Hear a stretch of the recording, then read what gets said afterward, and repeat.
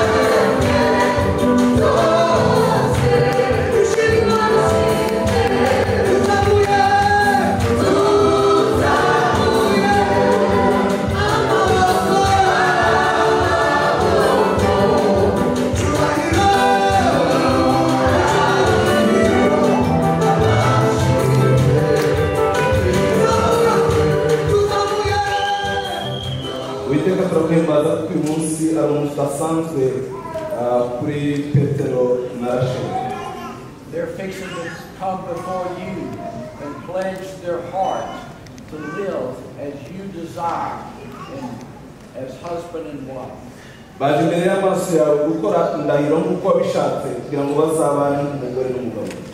We thank you that you have saved them. You have washed them in the blood.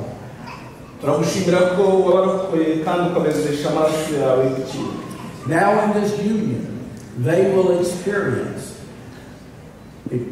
loving each other as you have loved them.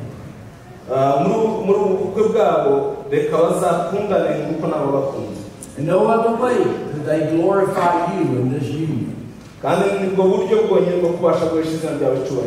As they come into your presence, may you, by your powerful Holy Spirit, make them one. In Jesus' name. Amen. When God created the heavens and the earth, He formed man from the dust of the ground and breathed into his nostrils the breath of life. And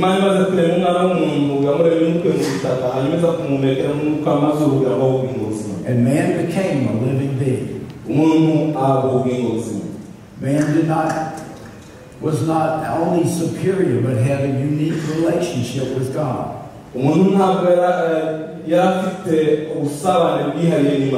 He talked with God. He served God. He ruled over what God had made. In spite of all that God had done for man and the authority that gave man, God records a special verse in the scripture. Then the Lord God said, "It is not good for man to be alone. I will make him a helper suitable for him."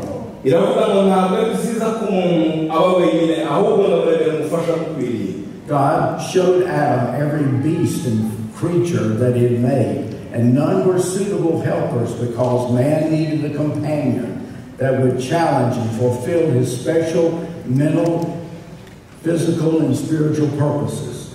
Imana imaze kureba izo yari yaremye inyamaswa n'ibindi zose yari yaremye, ariko ntiyabibonyemo umufasha ukwiriye umwana w'umuntu. Imuremera umufasha ugomba kubana nawe nk'inshuti no kumufasha mu buryo butandukanye, imitekerereze no mu mikorere, kandi bakabana nk'inshuti. But the scripture tells us that God calls man into a deep sleep and took from man's side one of his ribs and formed a woman. Imana iratubwira ngo Imana ifata umuntu iramusinziriza, hanyuma imukuramo urubavu, muri urwo rubavu irurebamo umufasha. Not from his feet so that he could rule over her, not from his head that she would rule over him, but God took her from his side that they might be equal and complete one another. Imana ntabwo yamukuye ku mutwe kugira ngo azabe hejuru y'umugabo cyangwa umugore kugira ngo azabe munsi y'ikirenge cy'umugabo, ahubwo yamukuye mu rubavu kugira ngo bazabe baresha. I would like to call your attention to Adam's response. He cried out, "This is now bone of my bones and flesh of my flesh." He recognized a special love in his heart for her. Bone of my bones tells us that there was an identity, that his love was going to protect her, as if it was his own body.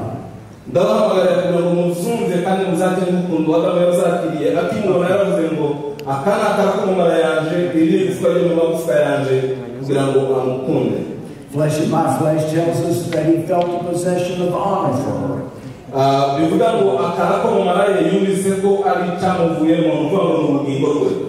He was saying that this woman of mine is to care for and to share my life. It was a celebration. I have found the one that I've been looking for.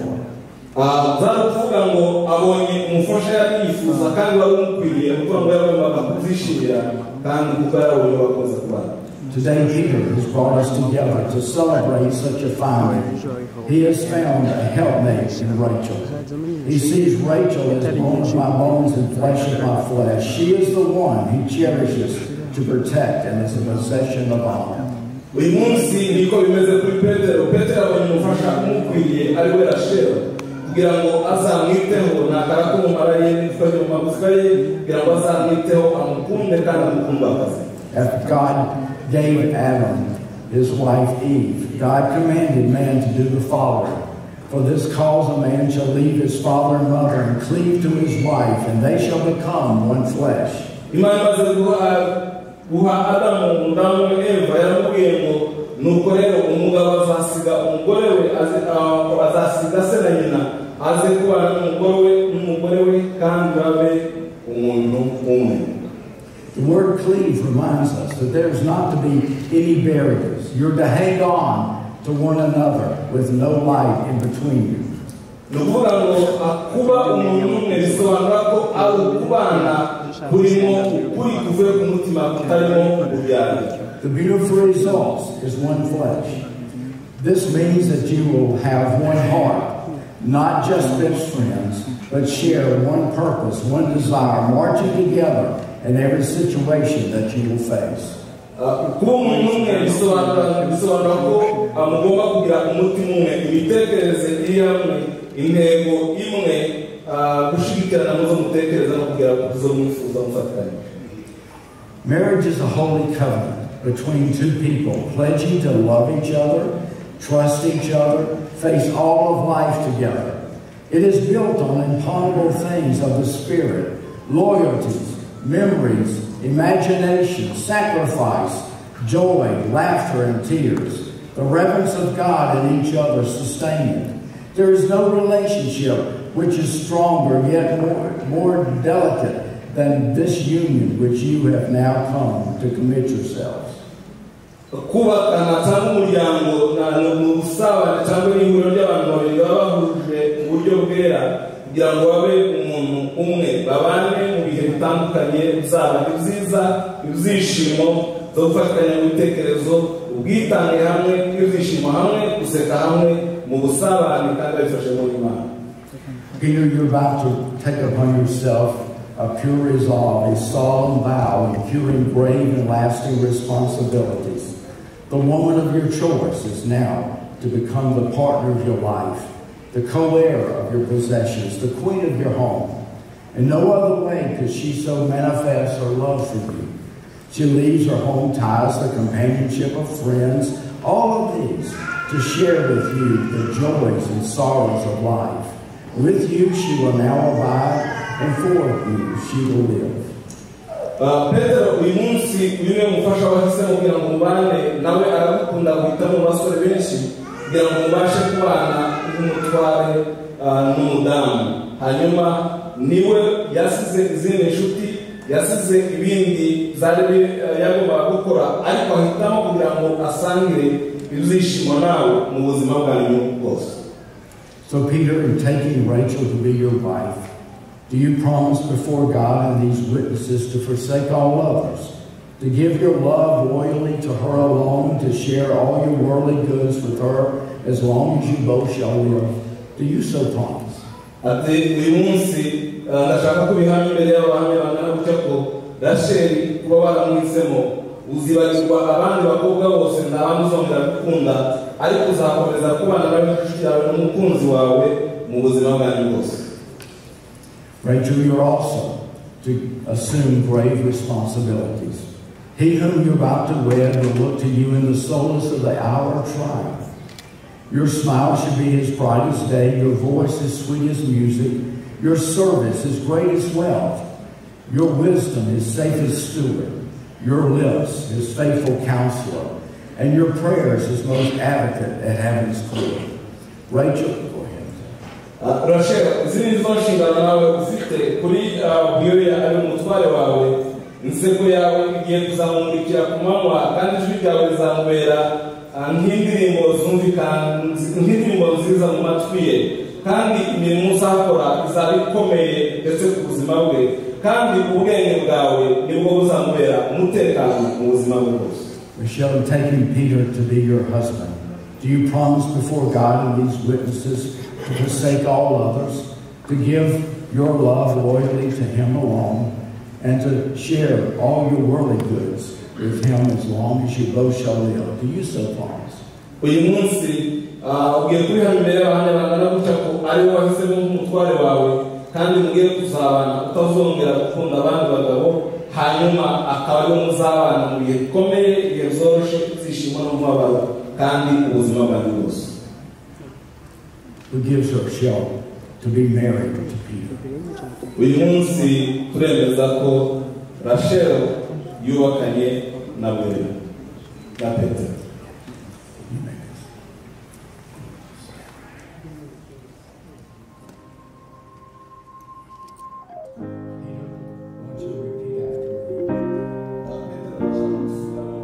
How would you putting on your makeup? Sometimes I can't believe my luck.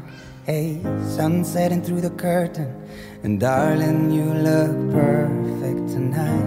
I just wanna hold you, wish I could freeze frame the moment. Hey, everything is golden as the lights go down. It's only you, 'cause this is like a movie, the very last scene, baby, just you and me.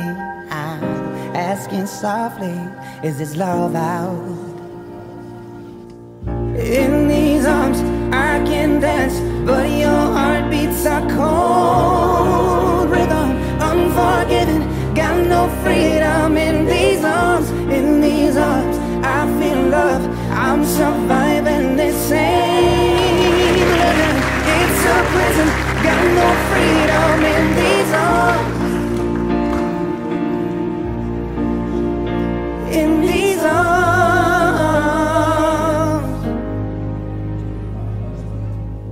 What you putting on your makeup?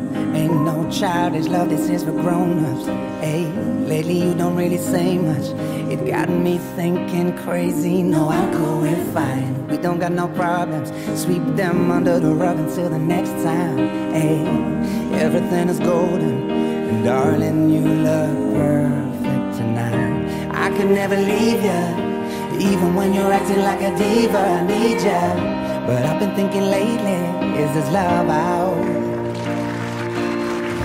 In these arms I can dance, but your heartbeats are cold. Rhythm unforgiving, got no freedom in these arms. The ring has long been a symbol of sealing important covenants. In early history of man, the king wore a ring upon which he pressed the seal of the kingdom. mu mateka ya kera abami bambaraga urupeta rumenyesha ko ari isezerano asezeranijwe n'ubwami. With this ring he stamped the treaties of his land. But more recent generation, the ring has been used to seal marriage commitments. Urupeta rwaje guhindurwa gukoreshwa nk'isezerano hagati y'abantu babiri bagiye kubakana. When God made a covenant with Noah, he set a rainbow in the cloud as a token of that covenant, and he said, I will look upon it, that I may remember the everlasting covenant.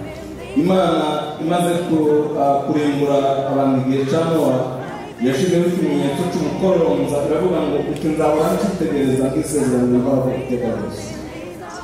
For this we learn that it is well for us when we enter a solemn agreement, we set aside some reminder with the ring that you will give each other. This will be a token reminder of your eternal love. Iki nicyo natwe dukoresha nk'ikimenyetso hagati y'abantu basezeranye babiri, nk'ikimenyetso bagomba kuzuza bareba buri gihe bakibuka ko ari amasezerano basezeranye y'urukundo rwabo. Peter would like you to take this ring, and I want you to put it on your finger. Not sure if you know, Repeat after me. but when we first met, This ring I got so nervous I couldn't speak. In that very moment I found the one, and my life had found its missing piece. So as long as I live, I love you. Will heaven hold you? You look so beautiful in white. And from now to my very last breath, this day I'll cherish. You look so beautiful in white tonight.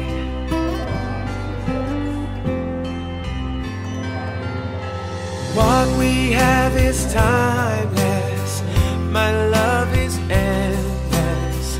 And with this ring I say to the world, you're my every reason. You're all that I believe in. With all my heart I mean every word. So as long as I live, I love you. Will heaven hold you? You look so beautiful in white. And from now to my very last breath, this day I'll cherish. You look so beautiful in white tonight. And you look so beautiful in white. Yeah, yeah.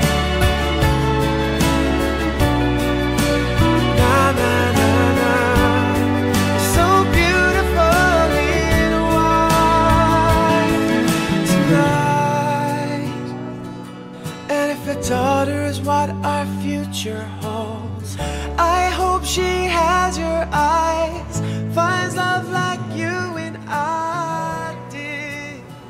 Yeah, and if she falls, Let's bow down. I want us to stop and sign the license, and then we are going to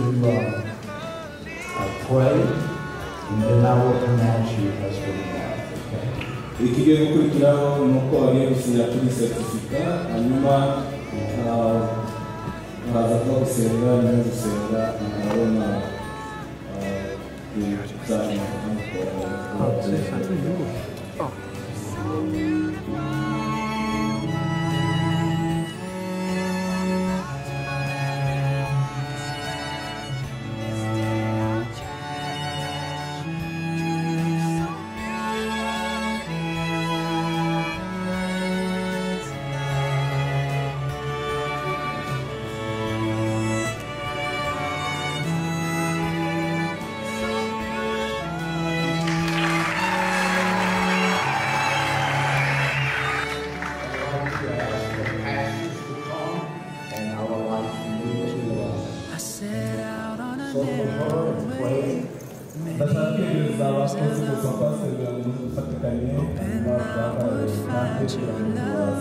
along the broken road. But I got lost a time or two, wiped my brow and kept pushing through. I couldn't see how every sign pointed straight to you. Marry me today and every day. Marry me if I ever get the nerve. turabona ko uyu munsi Imana yari umuryango musha kandi umuryango musha kugira ngo muri uwo muryango yerekaniremo icyubahiro cyayo uhereye none kugeza mu buzima bwawe. May we stand to celebrate this wonderful union.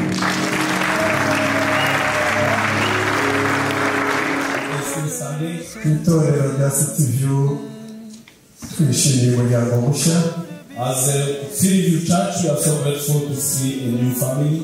Umuryango w'Ubuyoya Peter na Mwamikazi Rachel. The family of Peter and Rachel.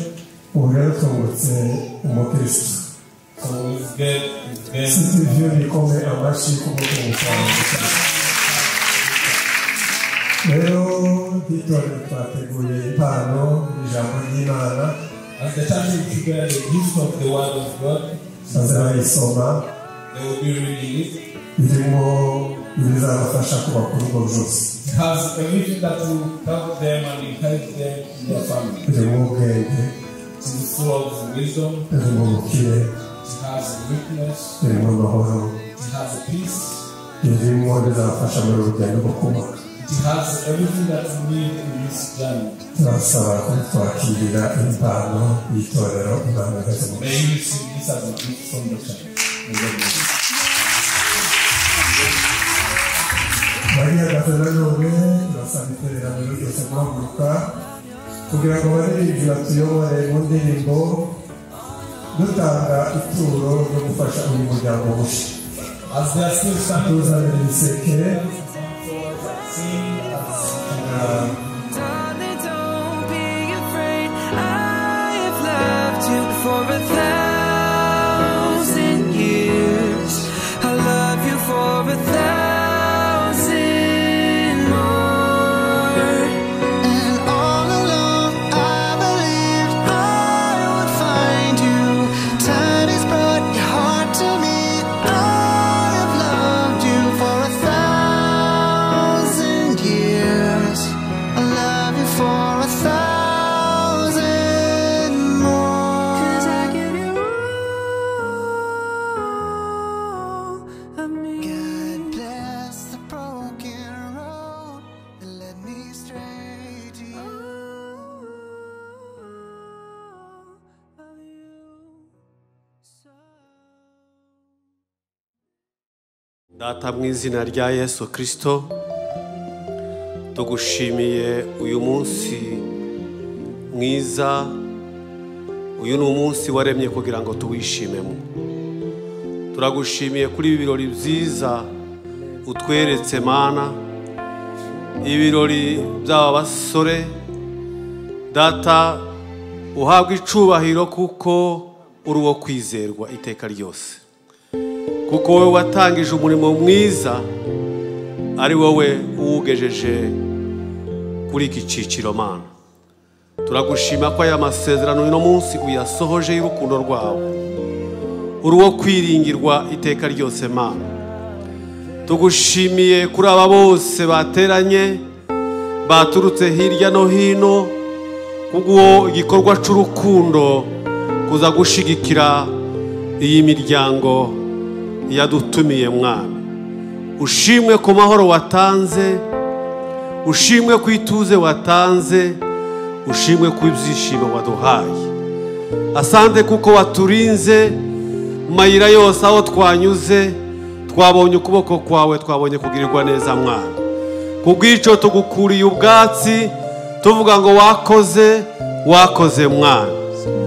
N'ubundi ibi birori biracakomeje, tukuragije imyanya iri imbere yacu kugira ngo ugendane natwe, utuyobore uyobora intambwe zacu zose aho tunyura tugende Mana dukomeza kuba muri ibi byishimo no mu munezero uturinde mu ntambwe zacu zose uturinde imigambi y'umwanzi Satani mu izina rya Yesu Kristo reka amahoro yawe akomeze kugendana natwe Mana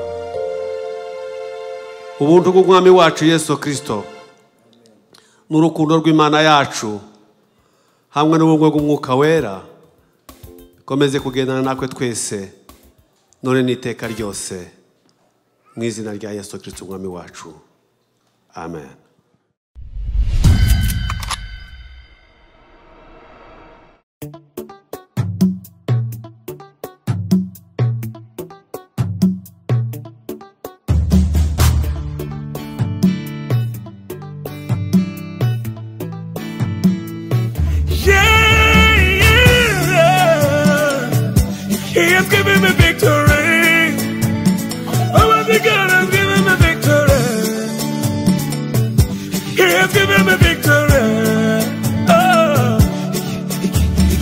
Days of my life I praise you.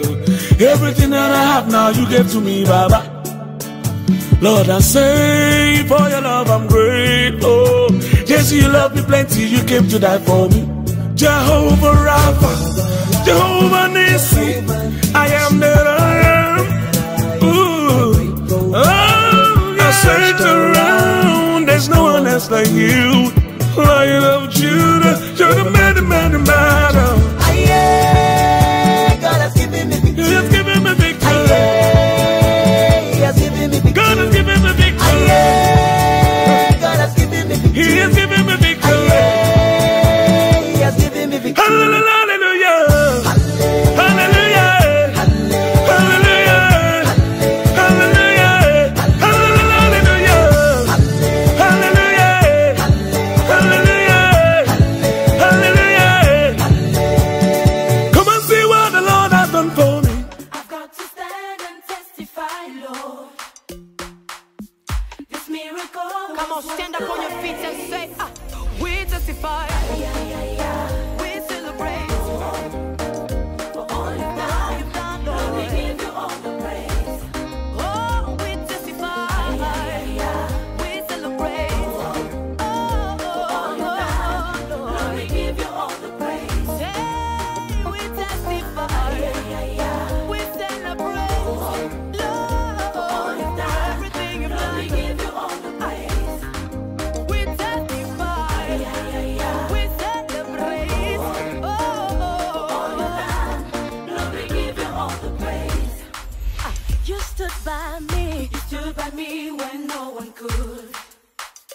Come on, say you are the love. You are the love that never leaves. I am here to testify, Lord, Come on.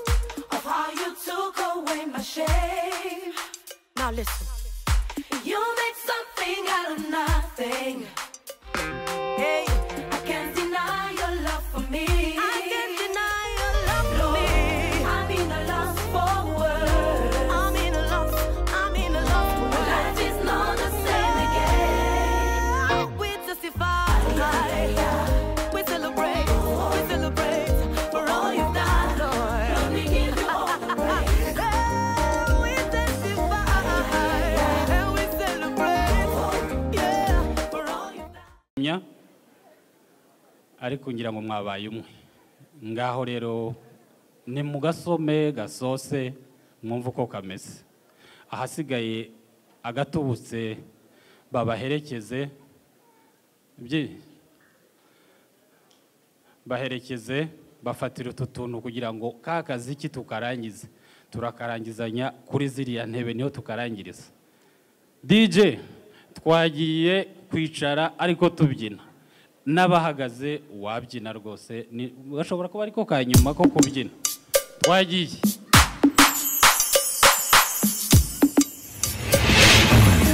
You are the God of signs and wonders. You are the God of miracles. You gave me joy and peace within, Lord.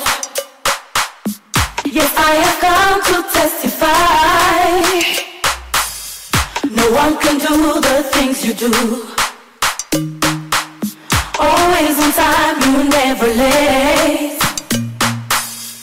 I've got to stand and testify, Lord. This miracle, come on, stand up on your feet and say, we testify, we celebrate. All you've done, we give you all the praise. Oh, we testify, we celebrate. Oh, we give you all the praise. Hey, we testify, we celebrate. burya mwaduherekeje babyeyi duterera igikumu hariya hepfo ariko hari n'ibyo tuzi. Aha rero twagira ngo uyu mutsima bawudusaturire hanyuma baraza kutugaburira nibabishaka, ariko nzi ko ntibimana barezwe runtu. Reka rero buyo rya zina ngo ni Petero niryo muri Bibiliya urikomeze nta kibazo. Irya buyoya ni rikuru cyane. Reka rero batwereke uko bigenda bafashijwemo n'ababaherekeje. Ngira ngo hari n'abandi babishinzwe barimo ba Fideli uko babigenza. Muzamuke rwose mu cyubahiro cyanyu mwicare hariya. Mu izina rya Yesu twongeye kugushimira, twongeye kuguhimbaza kuko wongeye kutugeza muri iki cyiciro kindi cy'ibi birori twiriwemo. Turagushima kuri uyu mutekano duhaye, turagushima ku mahoro, turagushima kuko ukomeje kutunezeza muri byose. Mana, ibirori tuvuyemo twabonye umugisha kuri aba bubatse, umugisha no kuri aba bose bateranijwe n'ibi birori. None tugushimiye kuko utwemereye kandi kongera kugera hano mwami. Reka twongere tukwiyegereze kugira ngo utuyobore muri iki gice kindi gisoza iyi mihango. Utwemerere rubane natwe, utwemerere ube hagati yacu, umugisha wawe ukomeze kubana n'aba bose. Mana, komeza umugisha aba basore batweretse ibirori, tukaba twahuye twese duturutse hirya no hino, abatari baherukanye tukongera tukabonana. Ibyo byose ni ibirori waturemeye kugira ngo twishime. Nuko rero dusabiye abayoboye ibirori kugira ngo Mana ukomeze kubana nabo kandi ubayobore, ibikoreka hano byose biheshe izina ryawe icubahiro.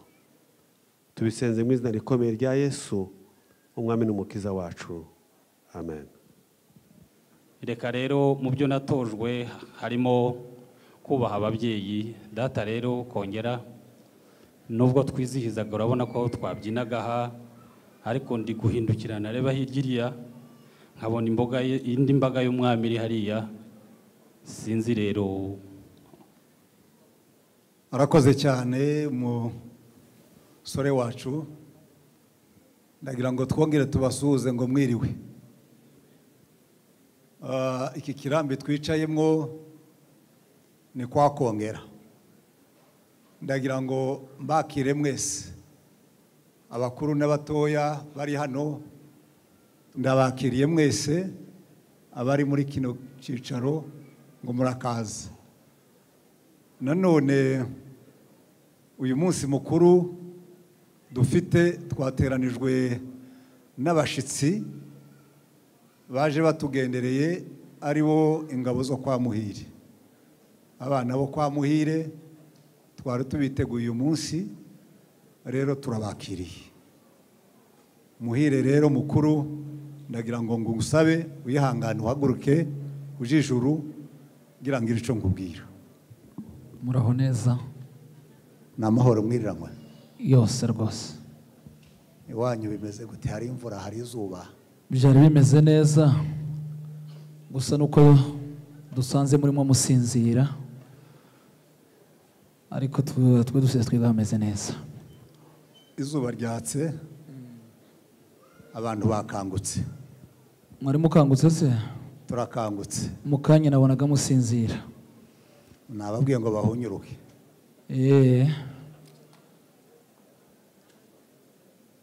Ndagira ngo Muhire kwakire akaba kita kampembure karuta izimano. Uyu munsi nari nkwiteguye, ariko rero kugira ngo nze kugira ico mvuga ndagira ngo maze nkwakire n'amazimana arahari. Urakoze cyane. Ariko banze wica kanyota ka kazuba na ka gatotsi dukanguke dutarame dusangire.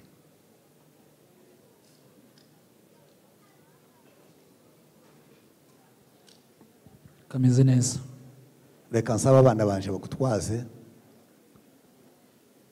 wicare ubanze wica akanyota hanyuma naza kukuganiriza. Urakoze. Urakagira Imana.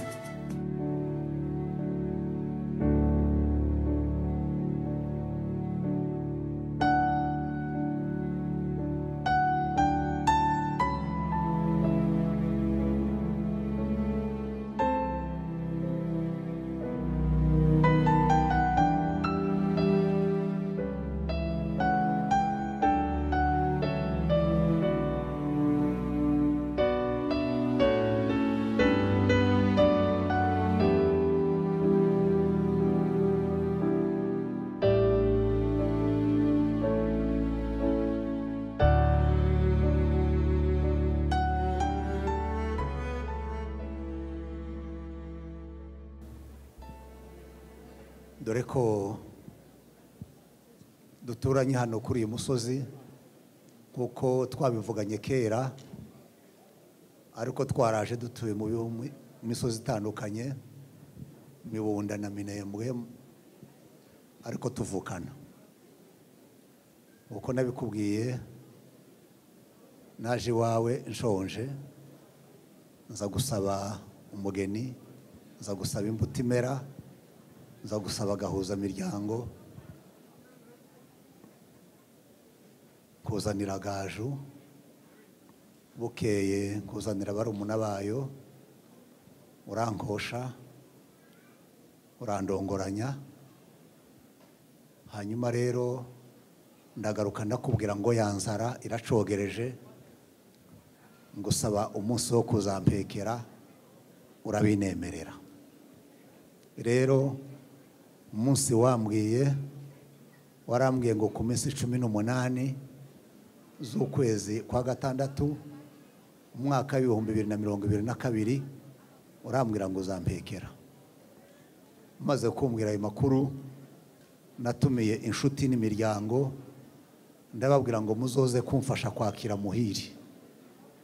Azoza ampekeye, anzaniye imbuto imera, anzaniye umukamisha, ndababwira ngo bazoze kumfasha kumwakira.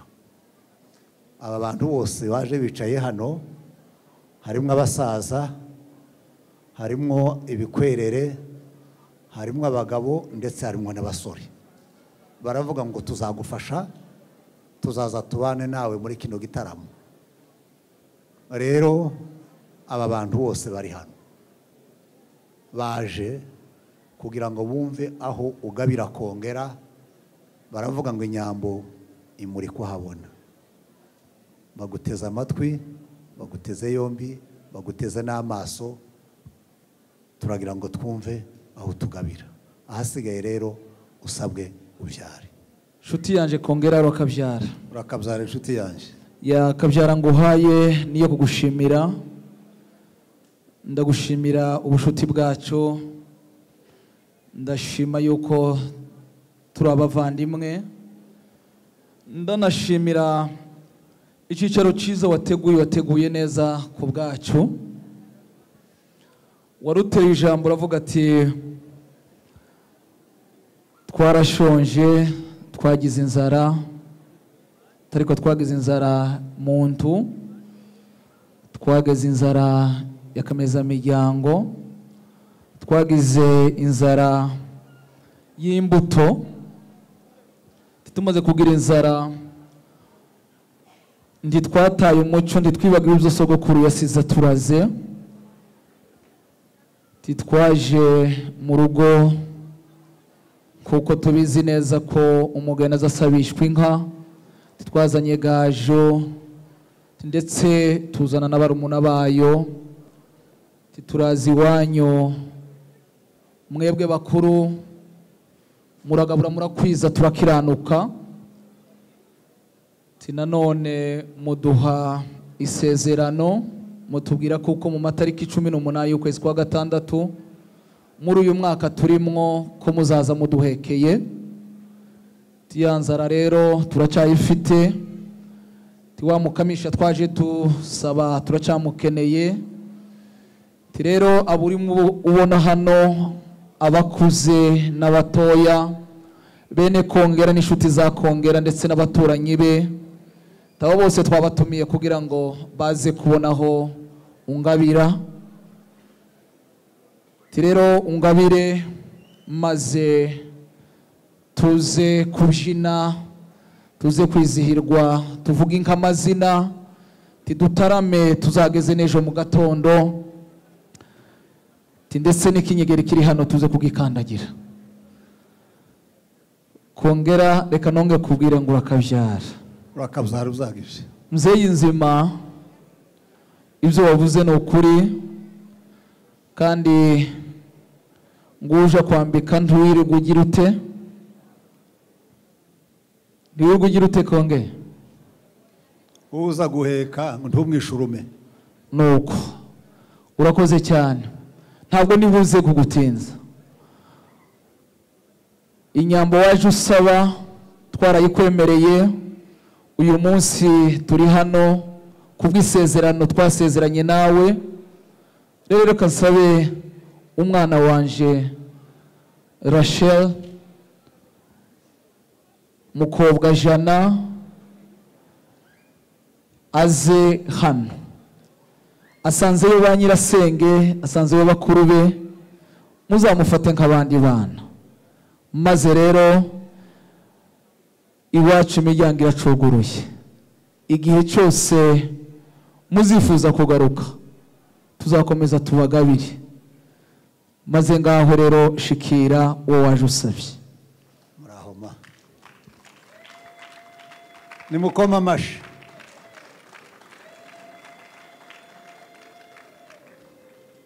izo mpundu ni izawe barakungabiye uyo shikirira pa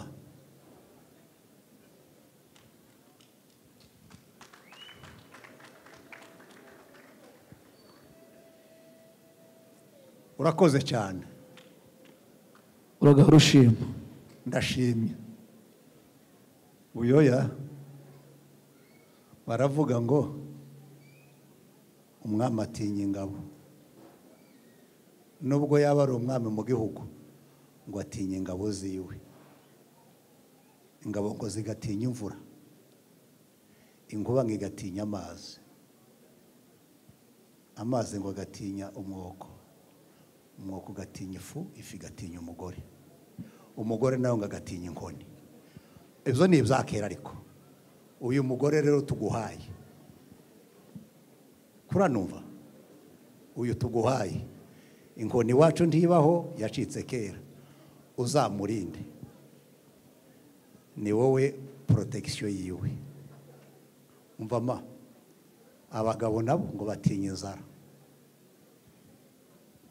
iyo umugabo ngo ashonje ntahaha kugira ngo ahahe nawe nuko uzamurinda inzara wa mwuka ugutinya uzamucumbire ahasigaye mugira amahoro ya Yesu nzoza mvuga ngo ubukwe ni bwiza munikirize ngo ni bwiza niyo refure mugenda amavensi muyandekere kandi hano nta senti ngo ndagira iritime ni mwebwe muyimpeza nimwikiriza ndagira iritime kuko ga nta senti yari none turahera kwa muzehe Kongera niturangiza nibo bagabiwe niturangiza tuje kwa muhire twumve ukuntu bikiriza tubone kuja kwa muhire. Ndavuga ngo ubukwe ni bwiza, munikirize ngo ni bwiza. Ubukwe ni bwiza. Musubire irindi rimwe. Ubukwe ni bwiza. Tuje kwa muhire. Ubukwe ni bwiza. Twese twikirizanya ubukwe ni bwiza. Ubu nyine usanga umusore muri jardin ni jage yuzuye. Ariko yajingije ko bakubisa amajido. Twarabigenzwe dusanga kubura jare femine ariwe mufasha. Nico gituma nta faute we yari afite kuba muri famille. Ugasanga abandi base kudagura nk'abari kuri dame. Ariko ubu yo yadiradije avuye kuri douane ndangodera muri kubona hano nabasoro kwa kongera.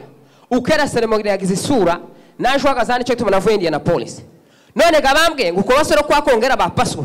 Ngo banyape bagenda basoro mapudire bipodowe ngo ntibazogera Pentecoste batakize bambi kurupeta. Ubukwe ni bwiza. Twase twikizanya ubukwe ni bwiza. Rachel ni umukobwa dinye wakureyo madego yakuza abona indege ariko yanga ideni. Nico gituma mwikora atazaderanja bazamushira kundira zameko ngo batangire dance.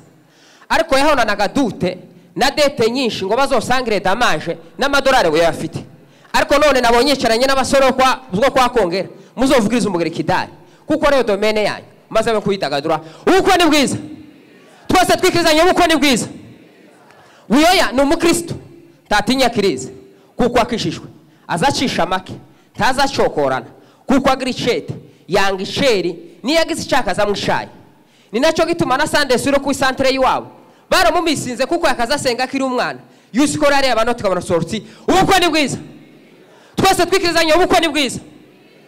Rachel buraburanga na buraburebure ni ya misatsi ya marende nuko yakureye kuri rwera tigeze ararirara n'amataraye. Nico gituma atari ingare azaba arakoze ku ngogwa niwe mukobwa aterange ku idari abendahira mu madego. Habe nabanyirasenge bambwiye ngo we yatwaye umukobwa w'umutima ngo ntagira amatiku ngo azamutekera no musha mu gitondo yamatembera adatonganye. Ubukwe ni bwiza. Twese twikirizanye ubukwe ni bwiza. Wiyoya nifura yanga forode ta foto agira azashobora n'amafungo tazakomera no kwifaranga. Murabizi ko mu kuzana ifane muri Afrika. Ubukwe ni bwiza. Twese twikirizanye ubukwe ni bwiza. Rachel ni umukobwa wakureye ku ijimbo kandi ukicaranye injiri nziza arajijuse. Nico cyatumye yanga uko buyo bamujana nijoro ngo bamushagate ngo yabombose abone ko atari ijambo ubwira abandi bajene. None gayambwiye ngo abandi bakobwa bose baraha ngo nyabuna ntimushugume ngo kandi muzamureka kujibaniwe ngo muje kwa escort y'abijingi kwa ngo namwe muzibere muri jardin nta ushingije mwimwera amaji kandi mwitegereje ijambo rya nyamukuru. Ubukwe ni bwiza. Twese twikirizanye ubukwe ni bwiza. Kubera ko abasore benshi barimo gutinya dote bagakunda doze Satani akabashika tume danjirimo. Ariko mwibuke impanda nigira ngo pa tuzopapaza rimwe dupandikire ntapardo. Satani azaskara papa mu ntokize tumupepe yapondekane twerekeze muri paradizo itazomwa amapori ngo riho wazapome umuntu azorya amapara kuri nyana mapenzi yiwe. Ubukwe ni bwiza. Reka senge ndangize kugira ngo umwanya wagiye niko kwiza. Mana ndabisikora papa ntugira igipendereyo uzukora ibintu kuri primwe utita kuri pouvoir umuntu afite kandi zashimwe ko wambaye no kipawa uzandida kuyamba peti kuko ndi peti nico gitumukira impuhwe kandi uzakwiporokanwa ngo ufite power nziko neza utana ba president ikingene uzompisha amaso mwa Satani atazampeta ngo mpinge. Murakoze.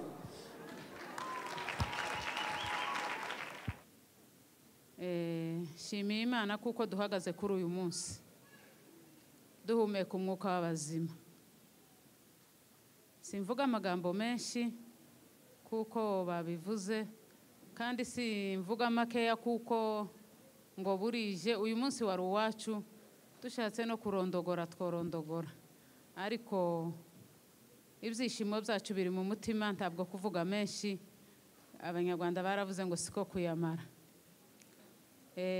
Ndishimye kuba mpagaze ahangaha cyambere ndi kumwe n'ababyeyi banje bakiriho.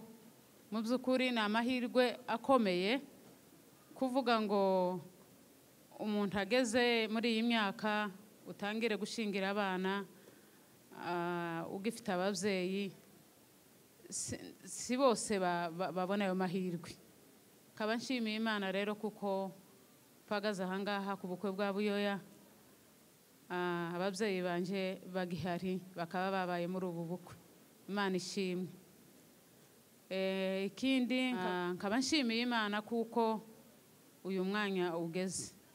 Shimiye Imana kuba vandimwe kuri famiye yacu yakongera sinavuga ngo mbirangize kandi sinavuga ku muntu nabangiye kwa kurondogora navuze shimiye Imana kuko Imana yaturinze twese kandi nkaba mbashimiye bose kuko babonye umwanya bakaba rero sino kuwubona umwanya bahuragoye ariko bakaba barigomwe bakaza mu birori byacu Imana ibaheza umugisha haje abantu benshi mu by'ukuri bavuye mu state atandukanye umuntu atobona uko yovuga indege murabizi zarahenze ariko ntibabyitayeho barahumirije bakoresha amafaranga yabo menshi cyane baza kudushigikira muri ibi birori by'umwana Imana ibaheza umugisha Arizona havuye abantu benshi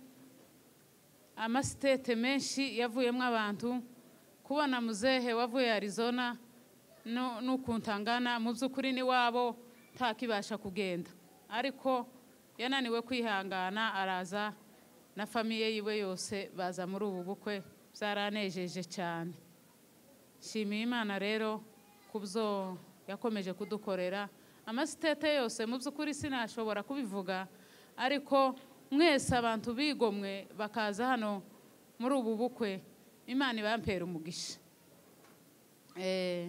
rero kaba ndangiza shimira n'abavandimwe batuzaniye umugeni mu by'ukuri twatangizanye ubwira mugani w'abafurero turumvikana titwagorana kugeza kuri uyu munsi Imana ibampera umugisha rero nkaba nshimiye abantu bose baje muri ibi birori bose impande zombi Imana ibaha umugisha sinabona icyo natanga sinabona icyo naheza abantu tibyashoboka rero n'aba bana banje ntakado nabaheza ariko niyegereje Rasheli mu rugo rwacu mu by'ukuri tuzamutetesha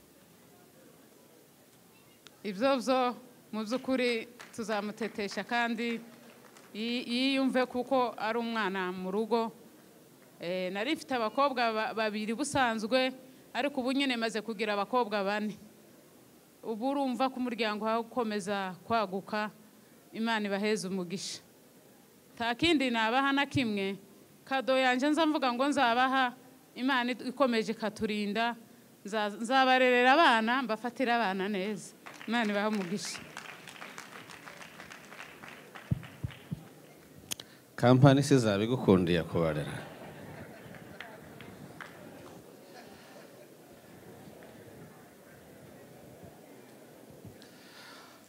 jewe abantu bibacu muzi ko nza ntinda siko bizwi nza ntinda ariko kugira ngo nsintinde reka nsabe abantu ba famiye bahaguruke kugira nta wundi mwanya nanone bari buje guhaguruka niyo bataje gufata umwanya bose ariko nibahaguruke duhagurukane hano umwanya mutoya tuje kubirangiza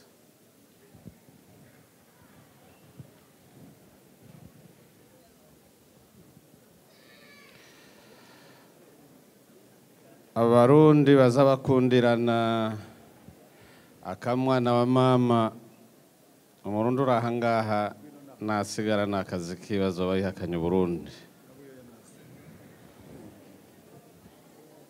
ja kubahiriza amagambo umuhesha w'amagambo ya umwanya yampaye ntabwo ntinda ntabwo ndondogora umudamu yabimaze nari nifuje ko duhagararana n'aba bantu kuko bose ntibaje kubona umwanya wo kuvuga ariko kuba bahagaze hano ibyo mvuga bizaba ari byacu twese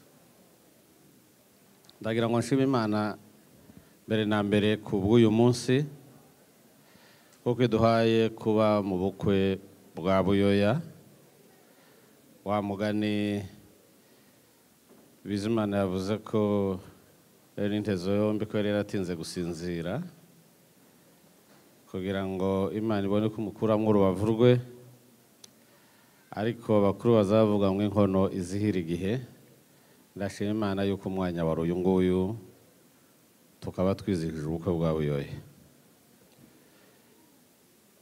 icyo kiratambutse. icya kabiri ndashimira famiye yanje, ndashimira abantu bose bari hano. ntagira ngo mvuge umuntu n'undi, ndabashimiye. mfite ishema ryinshi ryo kuba narabavutsemo uyu munsi, ariko kubivuga ntibihagije mu magambo, nta n'amagambo ntubona yo kubivuga kuko ni byinshi umutima wanje, kandi ndi confident kuba ndi kubana namwe. Umudamu yabivuze, twagira ngo dutondagure aho abantu bagiye bava byatwara umwanya, ariko umuntu wese waje hano, umuntu uzi ko muri famiye yacu, niyo ngihaye mvuga, mukaba mwaje. urugero rutoya mururebere kuri uyu musaza, uko afite imyaka 84, ntabwo akibasha kugenda, kumurona ko aja kwicara abantu bakamufata ukuboko, yaje guhaguruka abantu bakamufata ukuboko.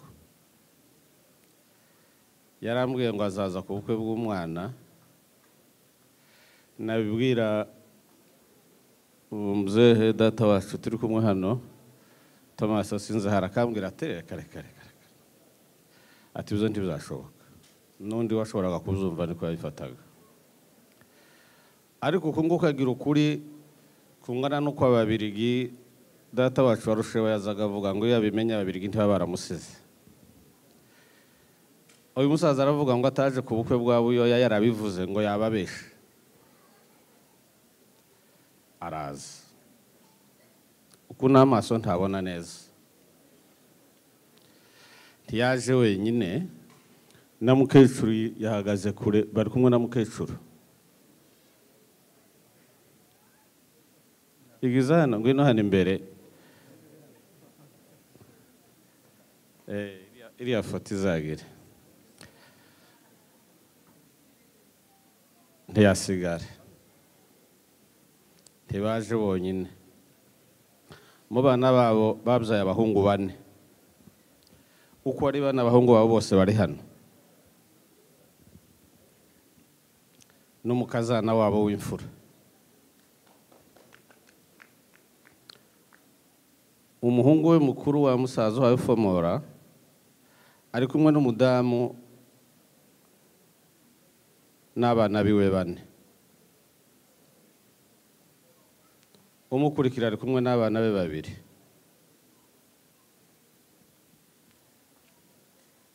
Pasiteri Mucuranyana nawe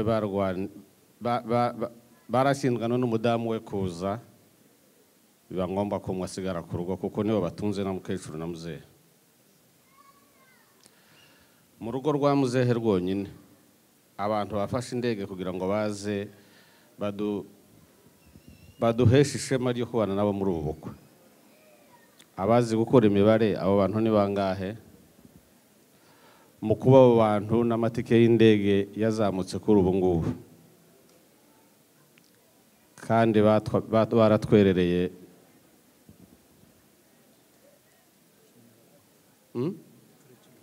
bonyine mwamuzehe baje abantu 13 kuva Arizona na hano, ntawaje n'imodoka.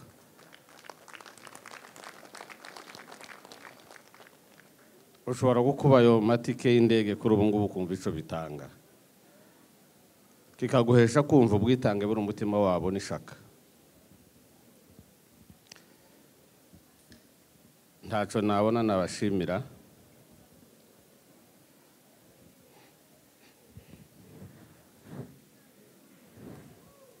Imana ibahe umugisha.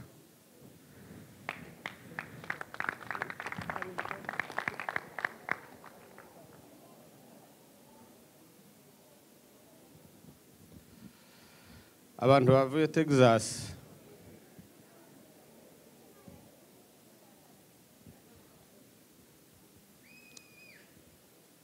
abantu bavuye Ohio, uyu musaza yaje kuwa 4.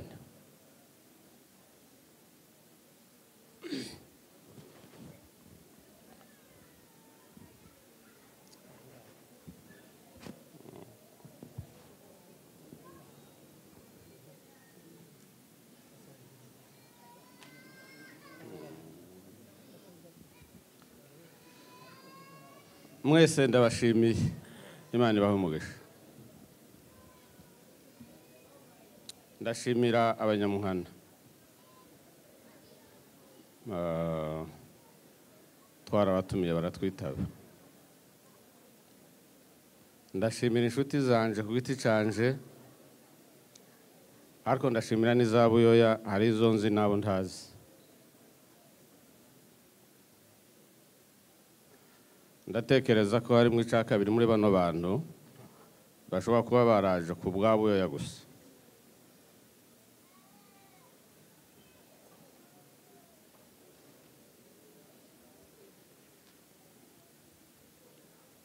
Ndashimira Buyoya,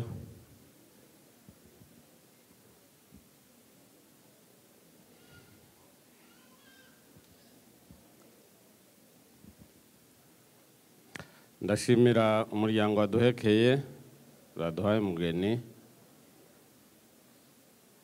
mwagize neza, ariko mwagize neza umunsi mutwemerera kuduhereza Rachel. Twaravukanye, désormais twabaye inshuti, twabaye abavandimwe, tuzafashanya muri byinshi. Ndashimira kwa data bukwe,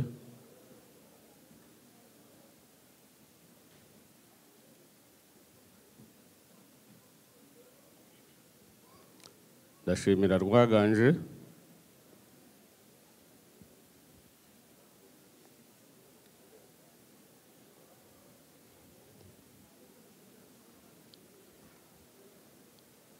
ndashimira Frank n'imiryango yabo. Ubundi ashobora kuba mvuza mbabarire, bavuze ngo dutwara umwanya ntiturambirana. Mwese Imana ibaheze umugisha. Buyoya, manuka hano gatoya, muhagarara ahangaha na mugenzi wawe.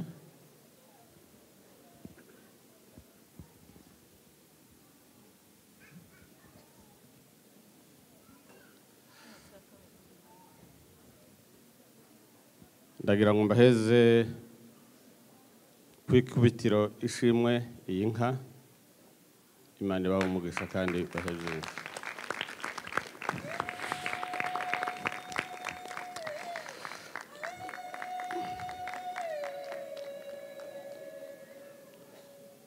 Niba natinze mumbabarire, murakoze.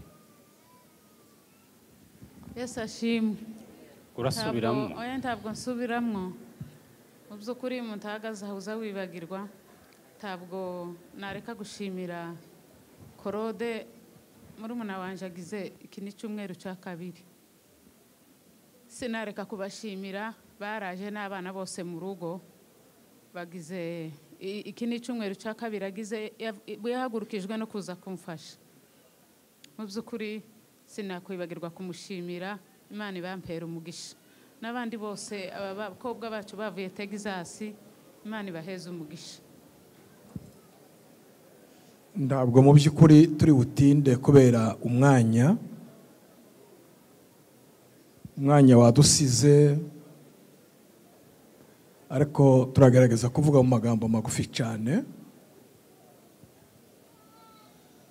Ariko reka mbanze basuhuze mwese abongera bari aha ngaha n'abaturanyi banyu mwararitse. Ndabasuhuje mu izina rya Muhire mwese.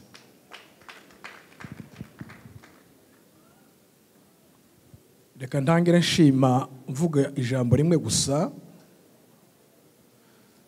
Ndashimira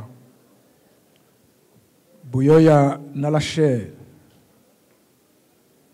Imana ibahe umugisha ku mugambi wanyu mwatekerejeho kubaka, mukora uwo mushinga, none murawushoje, inzu iruzuye. Imana ibahereze umugisha. Bahaye inka yo gushyigikira uwo mushinga wanyu, urugo rwanyu.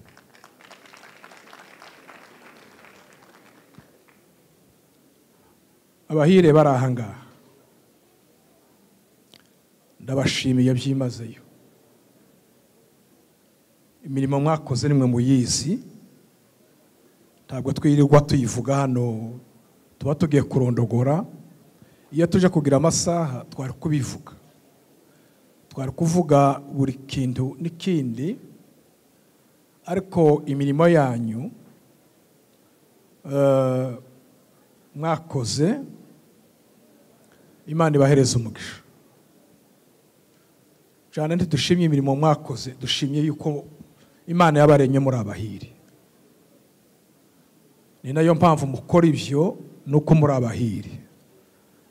Umuryango wanje bwite turabashimiye, Imana ibahereza umugisha. Ndashimira abaturanyi bose hamwe n'inshuti zanje bwite. Hari abo twararitse kubana natwe, hari abo twabwiye kudufasha gucura urubanza. Muri abo baturanyi n'izo nshuti bacu bavuye mu masitete atandukanye, abo ducanye ibyanzu, abo tubanye hano muri Indiana, mwese ntibagiwe buri umwe n'umwe, ndavuze ngo turabashimiye. Imana ibahereza umugisha, muri abaturanyi beza kandi muri inshuti nziza. Tuzakomeza gushigikirana mu biriho byose, ndabizi muri ababyeyi, natwe tuzakomeza kubashigikira igihe muzakora imanza nk'izi. Imana ibahereza umugisha mu bikorwa byanyu mwese. Ndatinze rero, nkaba nshimye Imana, ndashimiye abantu, ariko reko noneho nshimye Imana. Imana nyiribihe, ahantu twagiye tunyura tuva iwacu, tukaba tugejeje magingo ayo mbaye nshingira abana banje, jewe ubwanje nkiriho, n'ibihe turimo murabizi. Ntabwo nabivuga cyane, Imana nzambwira yirabizi.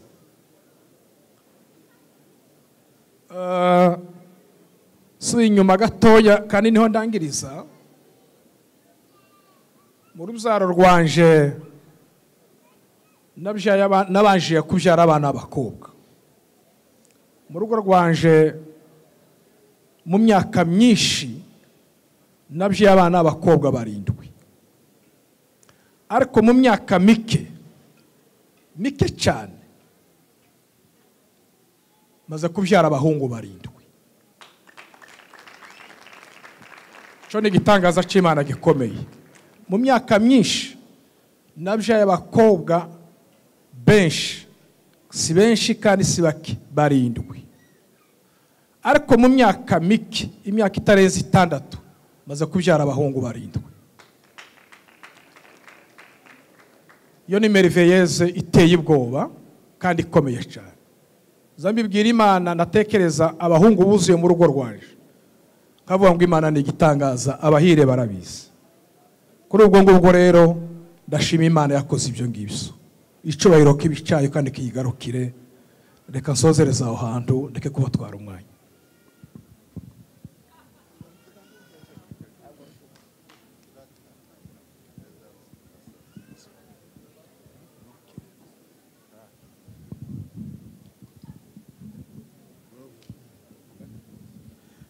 Reka mvuge simvuga menshi kandi umwanya wagiye.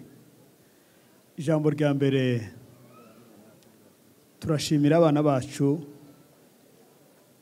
Rachel na Buyoya.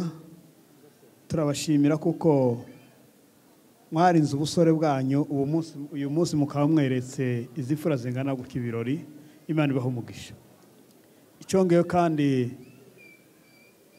turashimira umuryango wa Muhire, kuko nyine uwacu avuye kubivuga, titworeka kubivuga aho mwavuye ni henshi kandi ni kure, kandi n'ubwitange bwinshi cyane. Turabashimiye, muzahore gutya kandi mwitabira. Icyongeyo kandi ntitwokwibagirwa gushimira abana bacu b'abakobwa n'abahungu n'abakwe bacu ku bwitange bungana gutya. Izo mwakoze ni byinshi ntitwobibara, kandi muracaca imanza nishi. turabashimiye Imana ibaha umugisha kandi bagire neza. Icyongeyeho kandi turashimira abagabo bari hano mu Mibunda bose, ababyeyi bacu twafatikanije habe n'umurimo w'Imana. Turabashimiye kuba bari hano muri ibi birori. Imana ibaha umugisha. Ndokwibagirwa kandi gushimira abaturanyi bacu ba hano. Baravuze abakuru ngo umuturanyi mwiza akurutira uwo muvukana.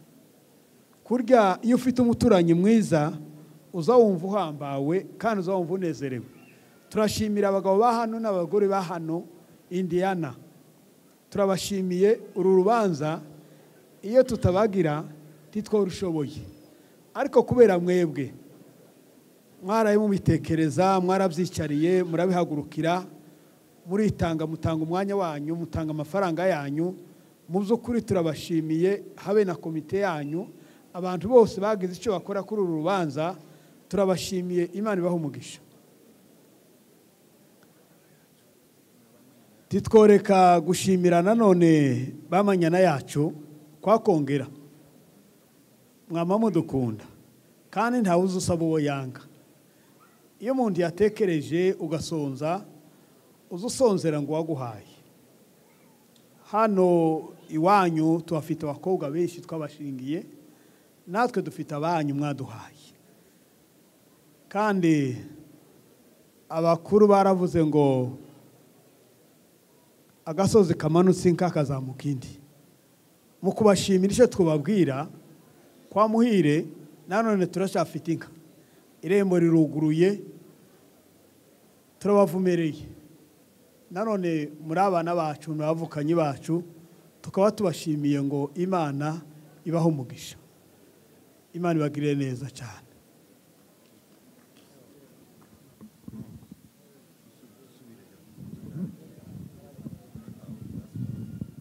Reka dukomeze dushima.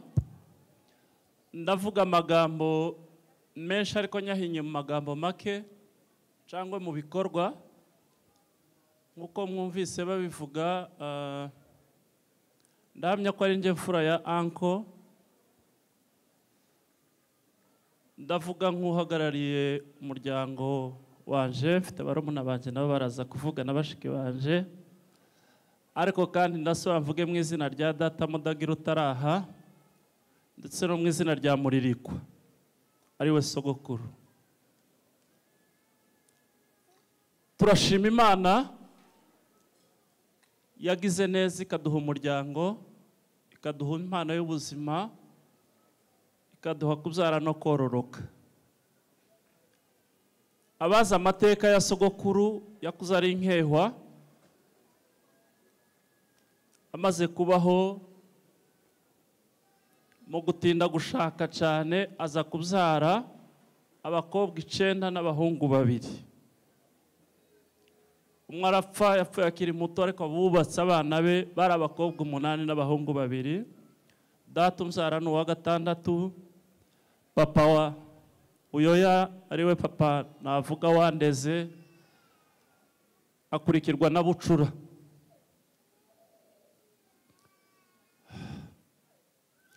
Sogokuru yarihuse. Ndashima Imana ko uyu munsi umuryango wa sogokuru uriho kandi urimo abantu benshi. Munyemerere papa, mvuga papa na mama nimuhaguruke, sinza gutinda mu magambo menshi. Nimuze duhagararane mvuge nihuta. Ariko miryango myiza, turashima Imana. Mu by'ukuri dufite ishema ryo kuba mu bukwe bwa Buyoya. Turashima Imana kubyo Imana ikomeje gukorera umuryango. Icya kabiri, turabashimira. Tiriwe njya mu magambo menshi, papa yabashimiye, ariko natwe turabashimiye. By'umwihariko ndashimira komite yateguye ubukwe, sinza kongera kuvuga. Imana ibaha umugisha. Perezida Rora arambura ikiganza hari, ubwo muri izina rya komite yose. Rora uzamura ikiganza, umukomera amashuri ya mugabo yatuboyewe neza, yahagaze amanywa nijoro na komite yose. Imana ibaha umugisha. Umuryango wacu mwiza, mwakoze. wakavutse yavutse kwa Kongera, mwagize neza, papa yabivuze simbitindaho. Uyu mwanya ndagira ngo nshimire papa, unyegereye cyane. Papa ndagira ngo unyegere. Uyu mugabo mubona umuryango wa Muririkwa narimvuze, kumuvuga ni mugari cyane, biradusiga. Yabaye umugabo akiri muto, yubaka umuryango, arawuharanira, agenda amanywa nijoro. Imyaka yiyo myinshi y'ubuzima amaze, yabimaze ataba mu rugo kubwo gushakira umuryango wa sogokuru kubaho. Nagira ngo tumukomere amashyi kuri ico kintu. Papa turagushimiye ko wihangana inzara. Ndabyibuka n'umwana muto watubwiraga uvuye Lubumbashi ko hari igihe mwamaze amezi 2 batunzwe n'igikoma. Ndagushimira ko wabaye intwari y'umuryango kandi n'ubu uri intwari. Ndagushimira ko indi tigeze ija hejuru y'umutima. Uyu mubyeyi mubona tiyatunze amafaranga menshi, ariko ntiyatunze make, ariko mu byo yabaye mu byose yabikoresheje kubw'inyungu z'umuryango. Warakoze papa.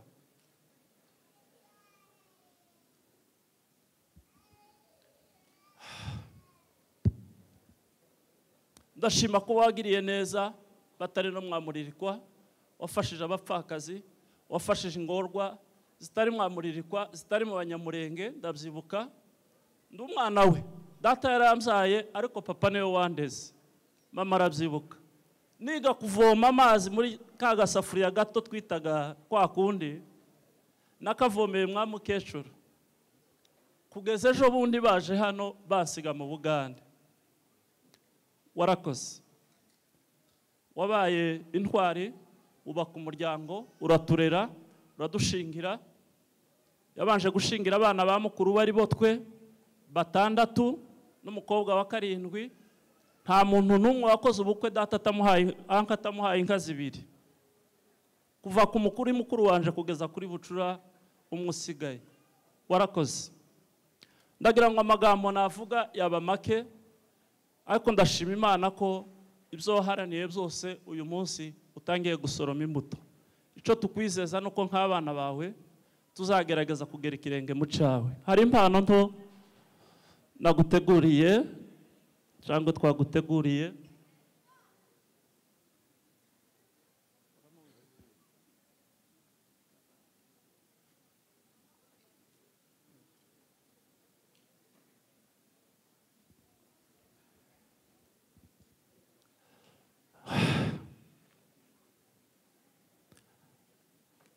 Sinzi navuga amagambo menshi, ariko nashatse kuyahinira muri uru rwibutso. Igikombe gihabwa intwari, gihabwa abakoze ibikorwa by'indashikirwa bagiharaniye. Igihe cyose uzabona ikintu mu rugo, ntubu umutako gusa, ariko uzahore zirikana aya magambo. Ndagira ngo uyisomere.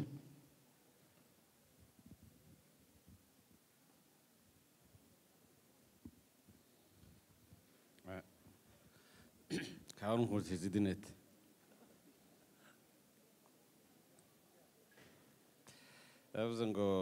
Ruheka Felix, thank you for everything you have done for me and our family.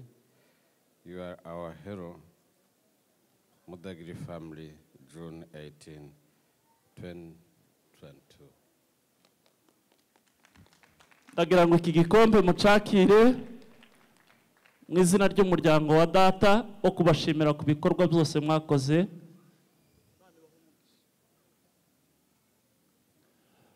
Papa yabaye umusozi w'umuryango, arangije kuba umusozi atwubakaho, yubaka umusozi, ariko Imana imuha umugisha wo kugira umugore mwiza. Mama ndagira ngo unyegere.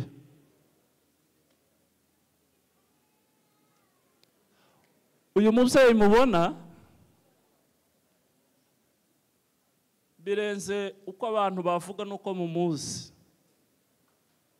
Yatureze mu buzima bugoye, papa atahaba, ariko mu nzu turi abapangayi 7. Ariko mama ntiyigeze atwinuba. Mama ntiyigeze atugaburira ku rwongera. Muzi ko abapangaye henshi babayeho nabi. Bakaza barira ku rwongera n'udusahani twa plastique. Mama, ndagushimiye. Amagambo twavuga ni menshi. Iyi mpano irahenze cyane, ariko ntihenze kukurusha. Twavuze ngo thank you to be the best mom. Bicece Dorcas, wubatse urugo n'umuryango. Aho tugeze tubikesha wewe n'Imana. Iyi ni impano yateguwe n'umuryango wa Mbabazi yo kugushimira ko papa amaze kuba umusozi w'umuryango waraje uba inzu. Ibi biri mu shusho y'inzu, tuba muri wewe. Ibyo tugezeho n'ibyo tuzageraho niwe tubikesha. Imana iguhe umugisha.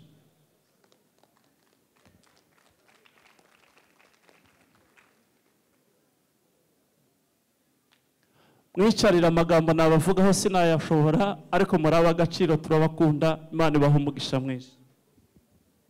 Reka nsabe Ngabo atambuke na Reco.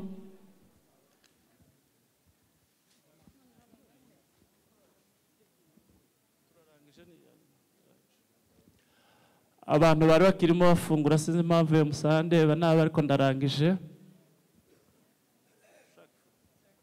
Twe ntitwigeze tubona n'umwanya wo kwifotoza kubera imirimo nyine twari turimo, ariko reka dufate iyi foto nk'abavandimwe. Benshi bari mu mirimo ntitwabonye umwanya. Mwigire hino Kiruhura twifotoze.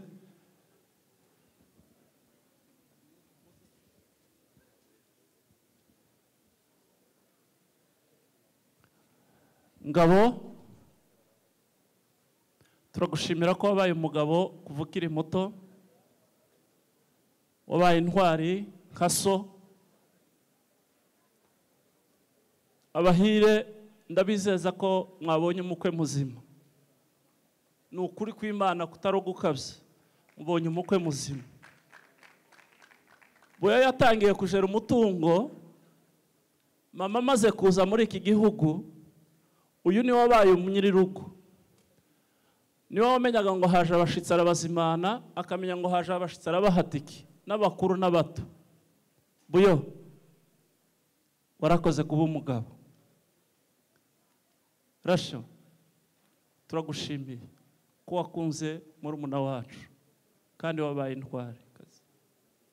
Buya rero, turashima ko witwaga Ngabo utaraba umugabo, uyu munsi turashima ko ubaye umugabo. Iki gikombe ni impano twabateguriye n'umugore wawe, tubifuriza urugo ruhire, tuvuga ngo congratulations on your wedding, Ngabo and Rachel.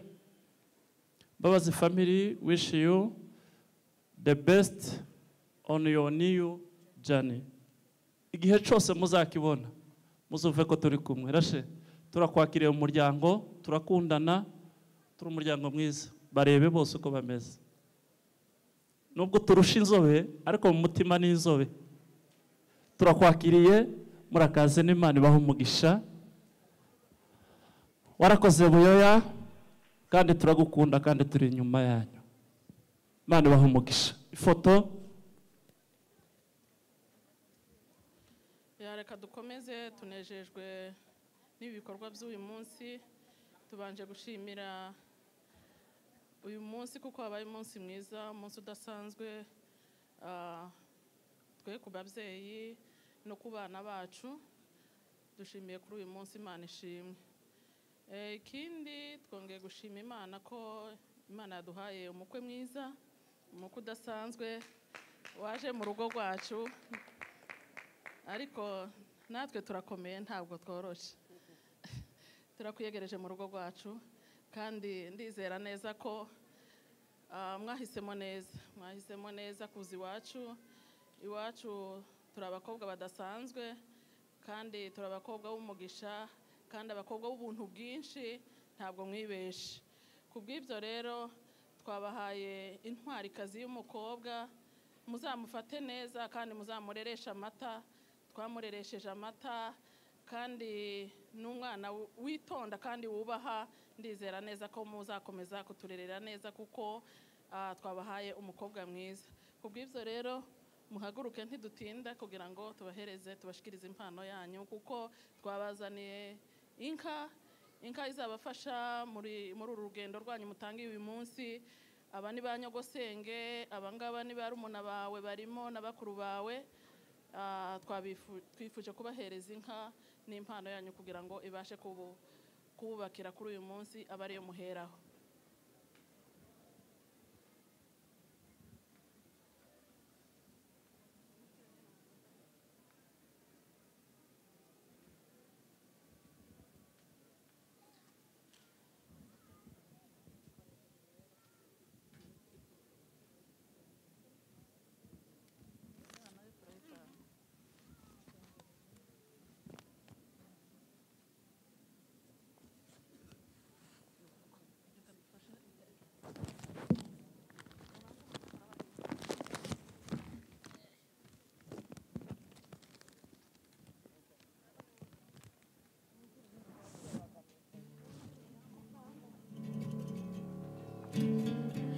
Hari bamwe batagaragara mu ifoto, sinzi uko biri bugende, mwagerageza mukaza no hino.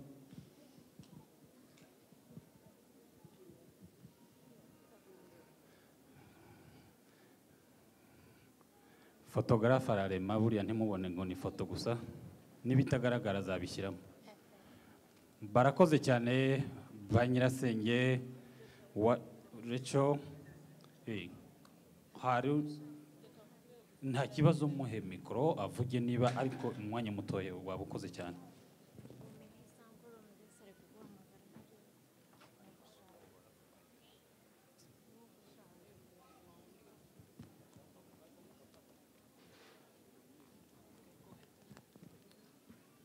Murakoze. Nanjye mpagaze hano nka mukuru wa Rachel. Nashaka gushimira Rachel na Buyoya kuba batugejejeho igikorwa kimeze gutya. N'intambwe nini bateye cyane, ndabibashimira. Kandi Buyoya turakwishimiye mu muryango wacu. Rachel turamuzi ni umukobwa mwiza, azagufata neza, azagukunda. Ni umukobwa w'umutima kandi azagukundira umuryango. Rero nk'abakuru be n'abarumuna be tugushimiye ku byo mwagezeho n'ibyo muzageraho. Tubifurije ibyiza byinshi. Rachel kuba adusize nubwo atagiye kure yacu, ariko duhombye umuntu mu muryango wacu.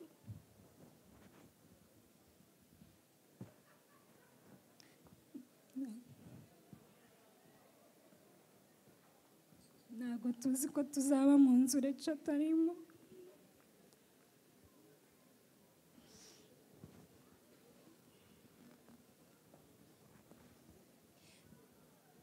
Biragoye kuba mu nzu Rachel atayirimo. Yari umuntu w'ingirakamaro cyane.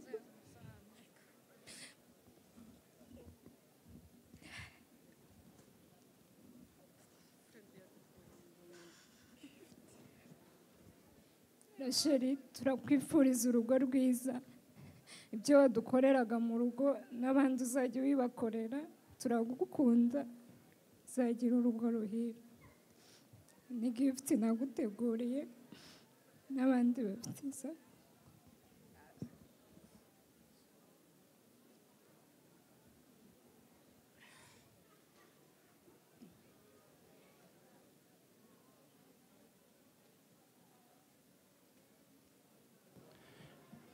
Barimo barafotora na sogokuru natambuke. Sogokuru atambuke kandi Buyoya na Recho bahite bagumaho nawe abasangaho. Mwakomeza mukavamo oya. Myihanganira rwose. Please. Okay, go ahead. Murakoze. Nubwo umwanya wagiye ariko ntabwo twagenda tutavuze kuri uyu munsi mukuru wa Rachel. Rachel yari umuntu w'ingenzi cyane nk'uko babivuze.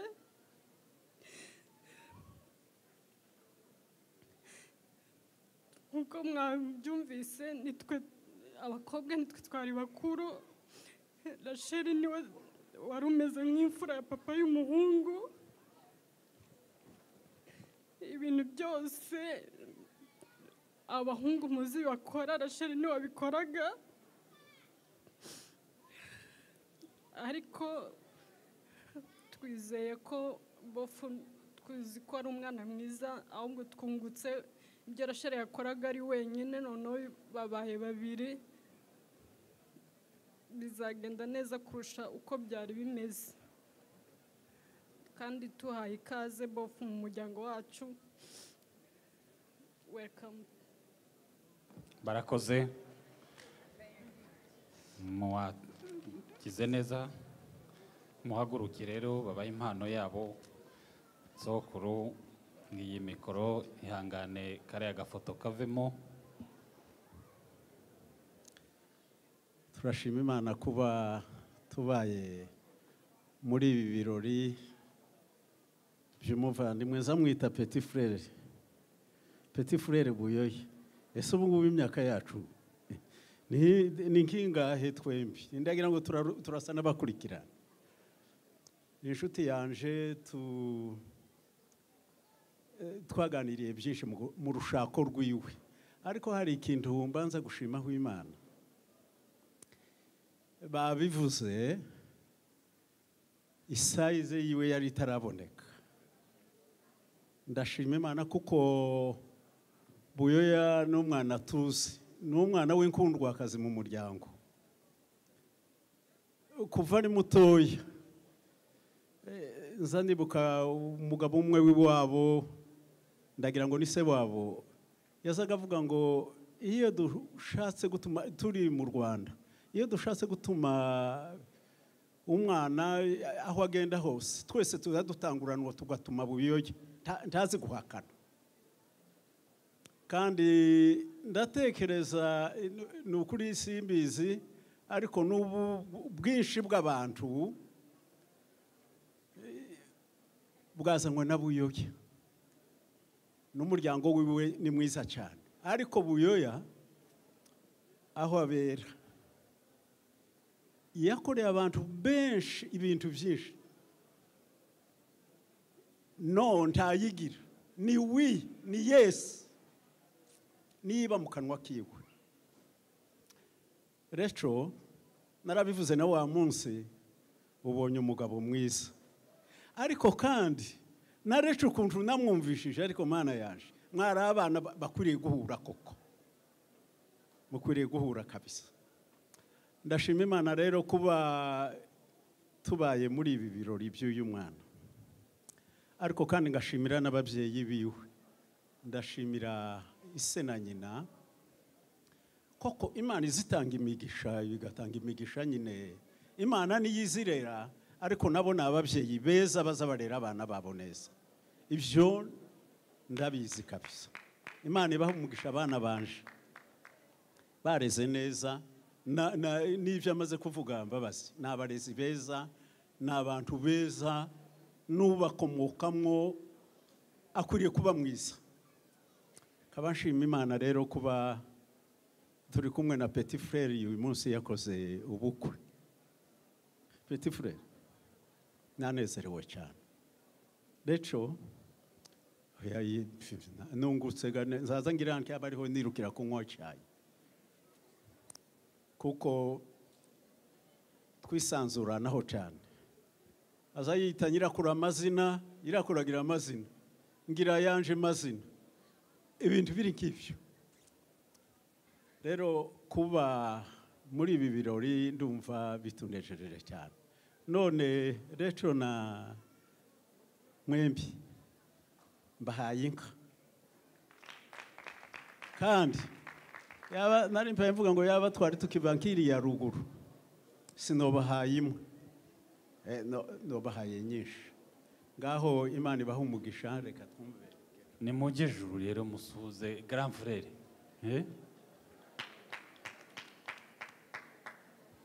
arakoze sogokuru rero kaka nawe ni umwanya wawe.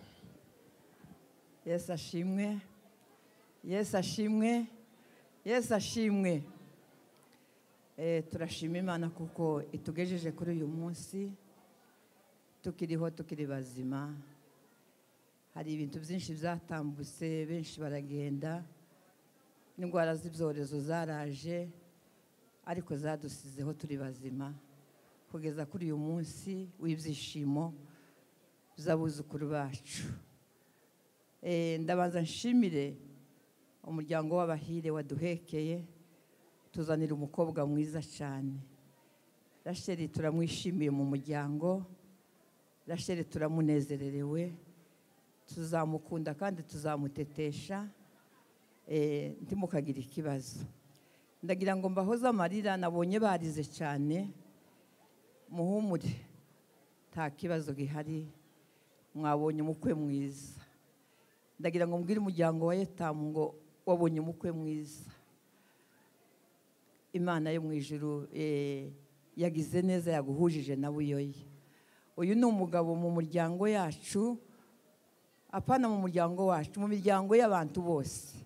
Ngira ngo abantu benshi bamuziho ibintu, aba bose mubona baje bakurikiye Buyoya na papa wiwe na mama wiwe kubera umutima mwiza bagira. Ndabashimiye cyane abaduhekeye, Imana ibaheze umugisha. Ndabanza nshimire abantu bavuye Arizona. Naranezerewe cyane mbonye umuryango wa Mugema, mbona aragenda bamufashe ku kuboko akurikiye Buyoya. Ngo yaravuze ngo ntabwo yasiba ku bukwe bwa Buyoya. Abantu bose bavuze ngo ntabwo tworeka kuza ku bukwe bwa Buyoya. Navuganaga na mama Serugaba, akambwira ati nta muntu uzosigara hano, twese tuzaza kubera Buyoya. Uwo ni ukubera umuhungu mwiza nk'uyu, ni ukubera umuhungu w'imico, umutima mwiza, agirira abantu bose neza. Si ukuvuga ngo ni umuryango wacu gusa, si umuryango wabo gusa wabongera, n'abantu bose agirira neza. Rero ndashimira abantu bavuye Arizona, Imana ibaheze umugisha. Baritanze baraza, bagera hano baje ku bukwe bwa Buyoya. Ndagira ngo nshimire abantu bavuye muri Mene. SP yagize icyumweru hano ari kumwe n'abana babiri, ariko ntibyabaye toshe. Korode aravuga ngo nanje sinabura kuba mu bukwe bwa Buyoya, azana n'undi mwana baraza. Dufite imiryango yaturutse ahantu, Manasi yavuye Texas n'umuhungu wiwe, basize umugore we mu nzu wenyine, ariko kubera ubukwe bwa Buyoya. Ndashimira abantu bavuye ahantu hose hatandukanye bakurikiye ubukwe bwa Buyoya. Nicyo kibereka kuko Buyoya ari umuntu mwiza, Buyoya ni umwana mwiza pe. Umuntu utaje ku bukwe bwa Buyoya sinzi aba ari umwanzi wiwe byenda, utakwifuza kubugeraho. Ariko ndashimira bose baje ku bukwe bwa Buyoya. Ndashimira umuryango wiwe, papa wiwe na mama wiwe.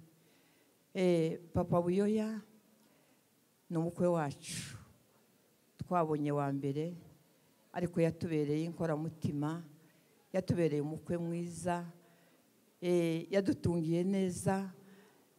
Ndabishimira Imana cyane.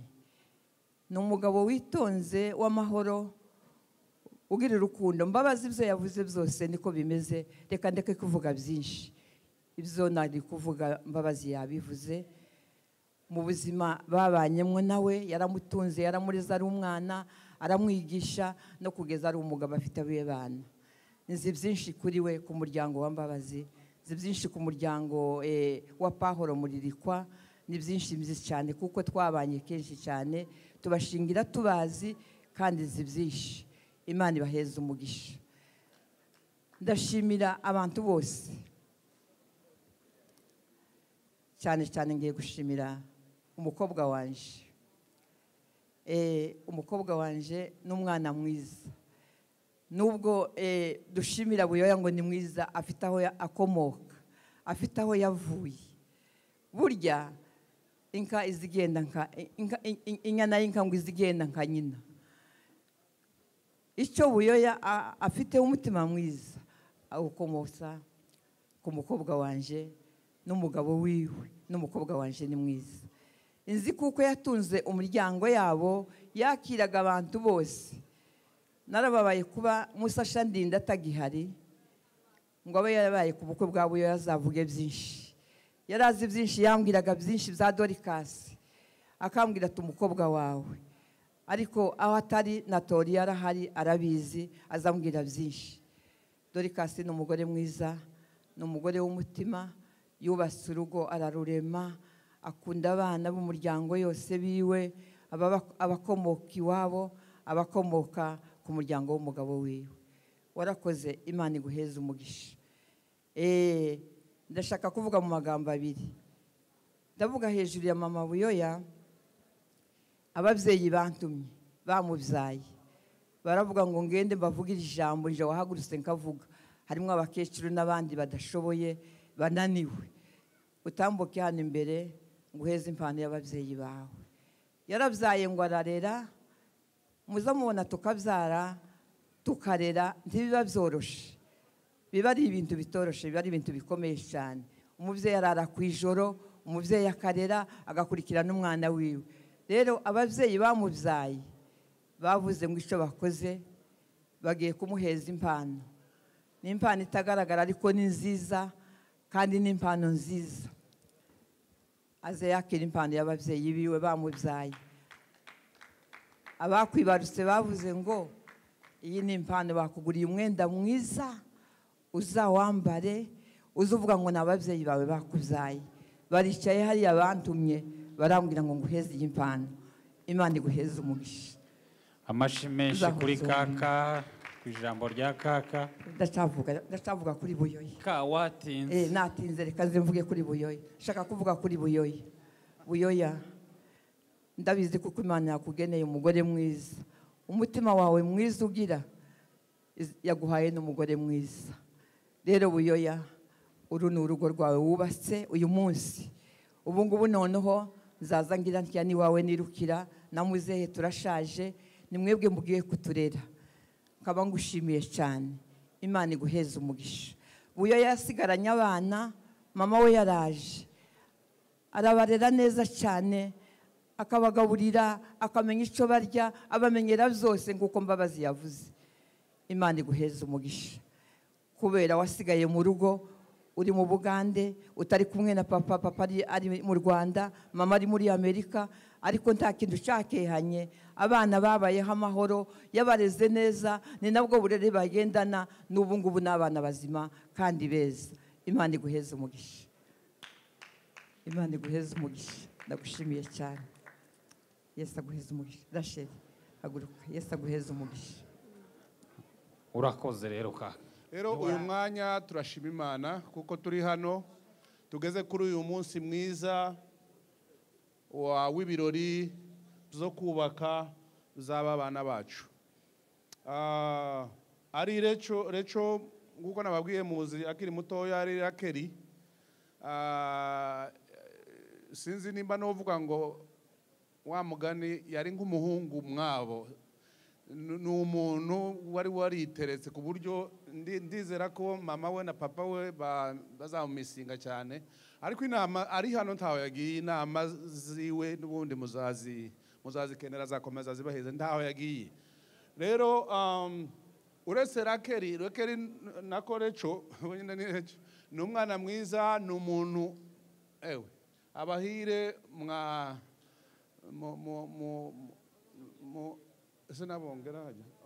abongera mujanye umwana mwiza cyane ni intwari kazi imwe ikomeye cyane ariko uyu muhungu wanyu nawe ndamuzi ni inshuti yanjye cyane nimba ari ababyeyi bamureze neza simbizi nimba ariko iwabo bateye simbizi ariko ni umwana mwiza icyo mwumva umwana mwiza ndamuzi tubanye nk'imyaka ibiri ariko ndamuzi nahise mbona ko ari umwana mwiza. Rero narishimye cyane kubera ko ari we tugiye guhereza umwana wacu. Rero bene data, urugo mugiye gushinga ni ikintu cyiza iyo mugishinze neza. Mfite inama nk'umubyeyi wanyu. Urugo ni ibintu bitatu. Urugo ni ukugira ngo nugira ikibazo, reco nagira ikibazo, umutego ugutwi wumve icyo agiye kubwira, apana gusuzugura icyo agiye, umutegere neza umwumve. Nawe reco umugabo wawe nagira ikibazo agiye kubwira, umutegere, apana ibindi byose bireke, umutegere. Ibyo bintu ni byiza cyane. Icya kabiri, igihe umwe akoshereje uwundi birashika, muze mwihuta kugira gute, kubabarirana. Icyo ni ikintu cya kabiri. Icya gatatu, icyo muzoza mukenera cyose mu rugo rwanyu muza musenga Imana. Iriya Mana niyo yubaka ingo. Ibyo bintu bitatu ni mubikurikiza muzubaka urugo rwiza. Ndarondogoye urugo rwanje, tubahaye inka yo kugira ngo mukomeze mwubakire. Murakoze cyane. Arakoze Bamuyomba. Mwambwiye abantu babiri ariko reka tugabane umunota umwe nta kibazo waduhaye. Please. Turashima Imana kuri uyu munsi ubukwe bwa Rachel. Ndi kuvuga mu rwego rwa ba nyina wabo. Mwabonye ko mukuru wacu yananiwe kuvuga ariko turavuga mu mwanya wiwe. Rachel turamukunda, ni umwana mwiza, mujyanye umwana mwiza w'umutima mwiza w'umuhanga, ariko na Buyoya nawe ndamuzi, nawe ni uwacu. Rachel nawe ashatswe n'umugabo mwiza. Ndumva nta byinshi turi buvuge. Papa na mama, papa wa Rachel yaramubyaye ariko ni papa wamureze na mama, je twarakuranye nabo. Niyo mpamvu bigoye kugira ngo tugire ikintu tuvuga uyu munsi, ariko Imana ishimwe ko uyu munsi wageze kandi nkaba nabashije kuhagera. Hanyuma papa yatubwiye kubera ko atahabaye akunda Rachel cyane, niwe wamureze kuva yatangira primaire yabaga mwacu. Yatubwiye ngo ahaye Buyoya na Rachel inka. Murakoze. Hanyuma hari impano twageneye Rachel n'iyindi twageneye mukuru wacu, akatuzibahe. Haleluya, haleluya. Ndishimye cyane kubw'uyu munsi. Ndashima Imana cyane yuko Rachel akoze ubukwe. Rachel ni ngewe wamureze. Rachel yaje mu rugo iwacu ari umwana mutoya, ariko ndashima Imana yuko Rachel Imana imuhaye umugabo mwiza. Ni ukuri Rachel ni umunyabwenge. Ndibuka ayiga muri primaire yaje afite amanota 85, aza arimo kurira. Ndamubwira se Rachel byagenze gute? Arambwira ngo yabaye wa gatatu. Ndamubwira yabaye wa gatatu none urimo kurira. Ni ukuri yari umuhanga, nkaba musabiye ngo azakomeze yige azagere ku nzozi ziwe. Ni ukuri kindi ntareka gushima. Ndashimira mukuru wanjye, ndashimira Roziradi, ndamushimiye yuko Imana yamurinze iwe na Yotamu, bakaba bagejeje uyu munsi bakiya bashingira abana babo. Ni ukuri ndashima Imana yumva ishimwe ryanje. Ikindi ntareka kuvuga, ndashima papa na mama ntago babashije kuza hano, ariko papa yambwiye ngo mbwire Rachel ngo azubaka urugo rwiza, urugo rw'umugisha, ngo azabyare hungu, azabyare kogwa, ngo urugo rwabo ruzaba ari urugo rw'umunezero. Ngo bya bindi bakwigishije Rachel ngo uzabikomeze, ni ukuri uzasenge ya Mana yacu, igihe Mana yacu tujye dusenga ikumva. Rachel ni ukuri biranshimishije uyu munsi yuko Imana yaguhaye umugabo mwiza, kandi ndashima Imana yuko yumvishije amasengesho yanjye. Urakoze. Murakoze cyane. Nawe uravuga? mwaje mumbwiye babiri none mugeze bane. nje sintinda urakoze kumva ijambo njega nakuba kolege karimo uyu mugabo wose mon kolege ruswa barayiriye iracika. ndashimira Imana kuba ku birori bya Rachel urangije kuvuga ni madame mbese Pastor Jotam madame wiwe ni mukuru wa madame ubundi kandi muri famiye Pastor Jotam akaba amanyana yanje umunsi baduhereza invitation ya Rachel mu mutwe wanje hashise haza filme y'ukuntu twakiriye umuryango wa Pastor Jotam bava muri Afrika bahitiye hariya New Hampshire inshuro zose baje basangaga nje na madame twaparitse imodoka kuri airport twarabakiriye twabanye nabo neza nta kintu ciza nko kubona abana ari abana bwaca ukaza ukabana nabo mu birori nk'ibi ngibi Imana ishimwe ndababwira ikintu nabonanye aba bana bafite umuco udasanzwe kandi burya abanyabwenge barakubwira ngo umuco niyo identite hari igihe ugira impungenge utabana n'imbageza muri iki gihugu turi mu kubabona bamwe bamara kumenya good morning ababyeyi ntibabe bakibacishije mu mwuka ariko aba bana uko nababonye bari New Hampshire no kugeza uno munsi uwo muco mbabwira na education nababonanye no kwitonda no kumvira umusaruro n'uyu nguyu uhujije imiryango yose kandi bakoze ibirori mu muco rero tukaba dushimiye Pastor Jotam na Rosiradi ko buri gihe bazirikana umuryango wanje iyo bafite ibirori bakadutumira turabashimiye cyane kandi mu gihe cyose muzadutumira tuzahora tubitaba mu rundi ruhande nanone ngo inuma yaragurutse igwa kwigaje izindi nyoni zirayibaza batese aho ngaho ikibanza kimeze gute ngo irasubiza ngo kwisanga kubaye uko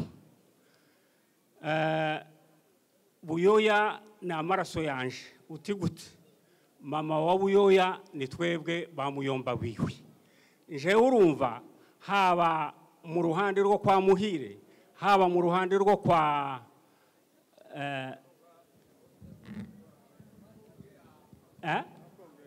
kwa Kongera njewe n'ukwisanga aho ngiye hose ubwo rero Imana ishimwe kandi mu by'ukuri aba bana tubifurije urugo rwiza Imana izabafashe murakoze umufunguzi wawe komeza n'urusigiye ari he komeza ari he ni wowe urusengeriye tuzasura kandi tuganizwa no ku bwawe turashimye ko ibirori byabaye byiza kandi cyane Imana ibohereza umugisha ukubaka urugo rwiza uzabyara abahungu n'abakobwa duhagaze hano dushima Imana nk'abagore b'abarundi ntabwo twivangura kuko ababyeyi bagira imbabazi nyinshi twege turi ababyeyi turanezerewe turishimye ku birori bya Buyoya Buyoya ni friend yanjye siko Buyoya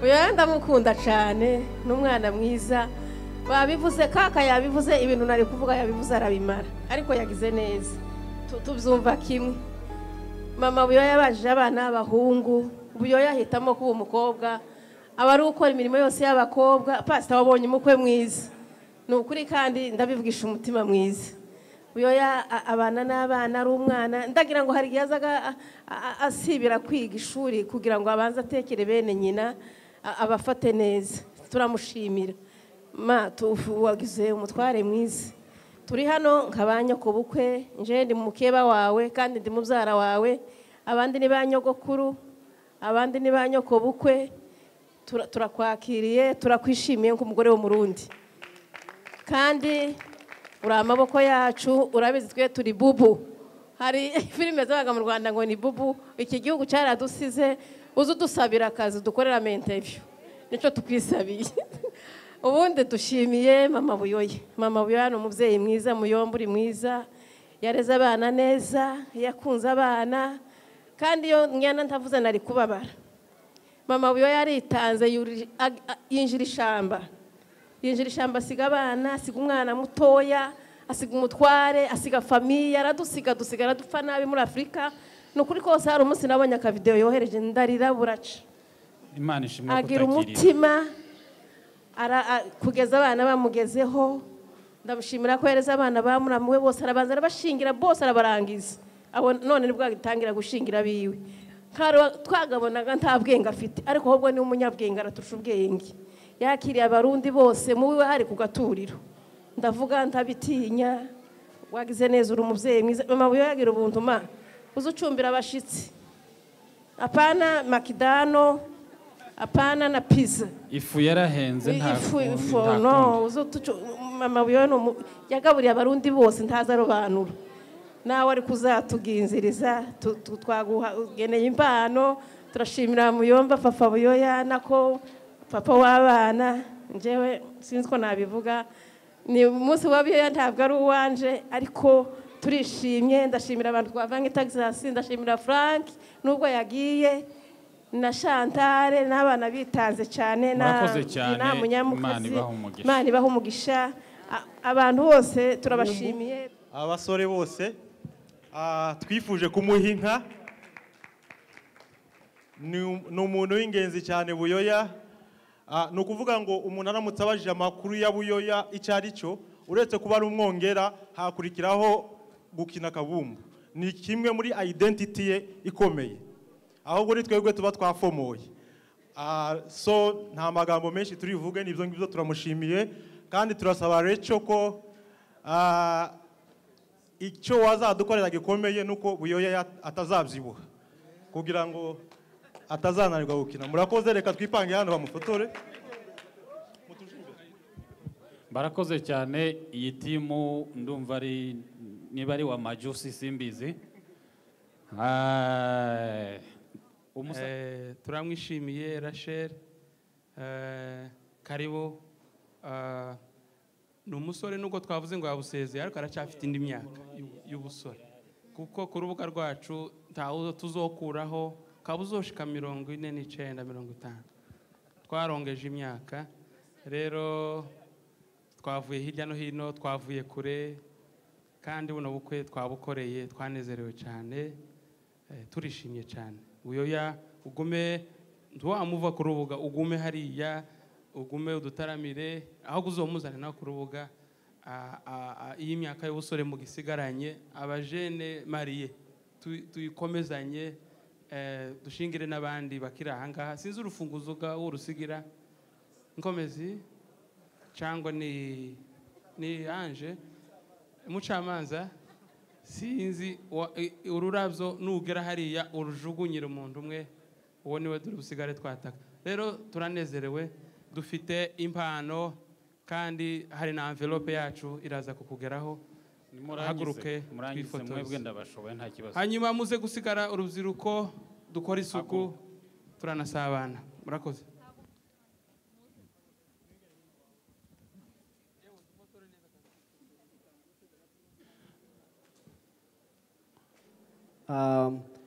ni ukumubwira yuko tumukunda gusa, icyo cyonyine.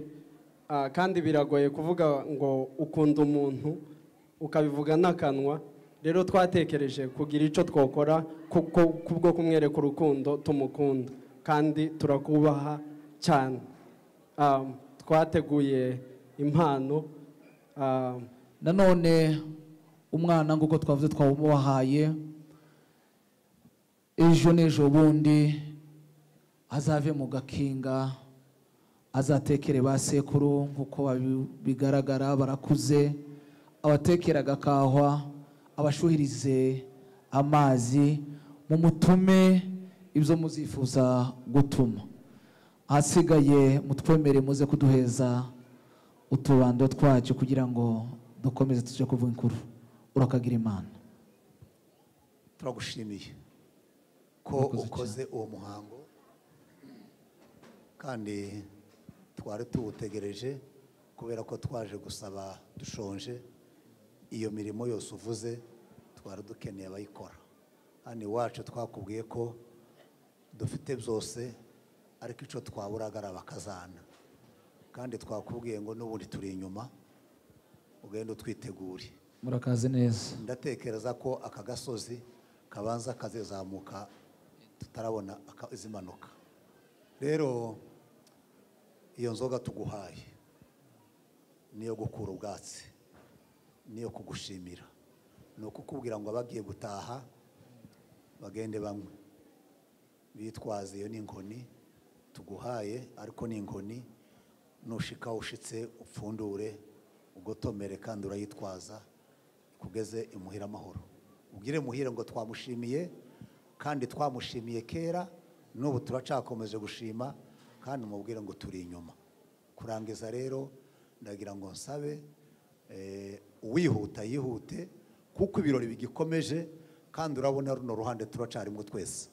Nanone gushima kuracariho, hari uwagenda yagenda ariko abandi benshi bicare turangizanye imihango. Ahasigaye musabwe mu byari. Urakoze cyane. Reka dusabe abavandimwe baze bari hano.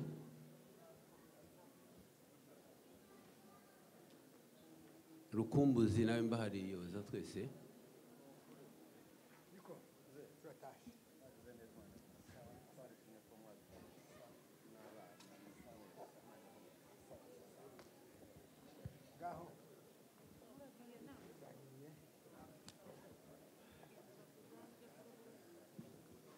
Reka dushime Imana.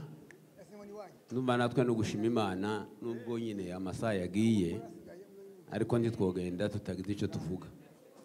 Dushima Imana ko batubaye hano ku birori bya Buyoya. Ni kera twifuzaga kuzaba mu bukwe bwiwe, ariko umwanya wari utaragera, ariko dushima Imana kuko uyu munsi tubaye ku birori byiwe. Imana ishimwe.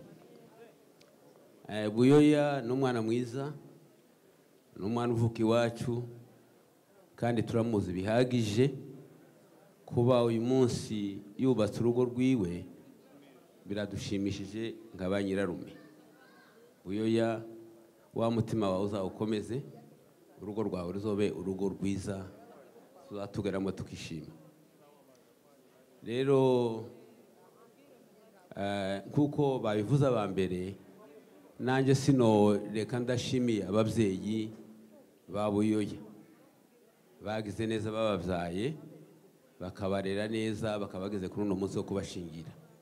Cyane cyane reka nshimire mushiki wanje Dorcas, yabanje abahungu barimo Buyoya, ni ukuri abarera neza, kandi babaye abakobwa baba n'abahungu.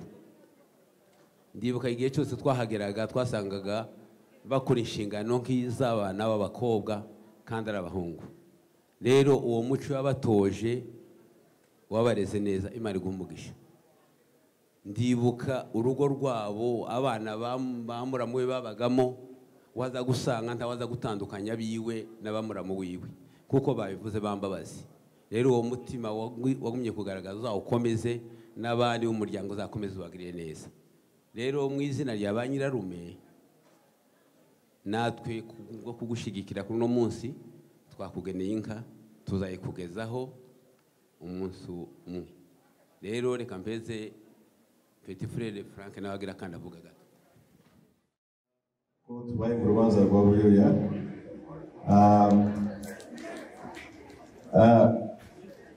umukuru wiwe akoze ubukwe bwa Kiruhura, yakoreye ubukwe muri Afurika, ntitwabashije kuhaba.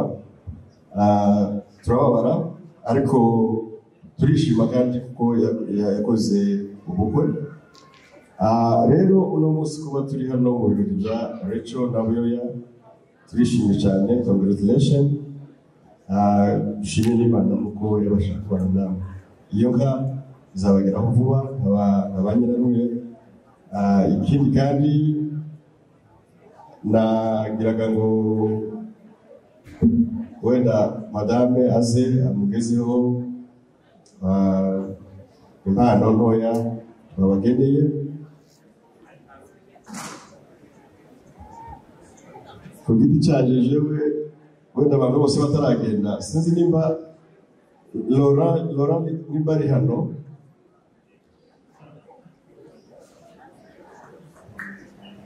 Laurent ntawe uri hano ariko jewe nabivuga ku giti canje wenda baraza kumushimira nyuma abandi nibo bari uhagarariye komite yateguye ibirori. Turamushimiye, dushimiye na komite yose kuko bakoze ibintu bikomeye. Imana izabaho umugisha.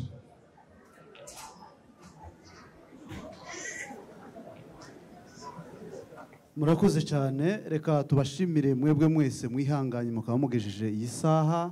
Hari abantu benshi bamaze gusohoka ariko mwebwe mwategereje, by'ukuri turabashimiye. Turashimira abantu bose bitabiriye ibirori, turashimira ba manyana yacu baduhaye umugeni, turashimira basaza bacu bihanganye, turashimira by'ukuri abanyamuhana b'uyu muhana twajemo, bakoze ibikorwa bitangaje tutobona uburyo tubisobanura.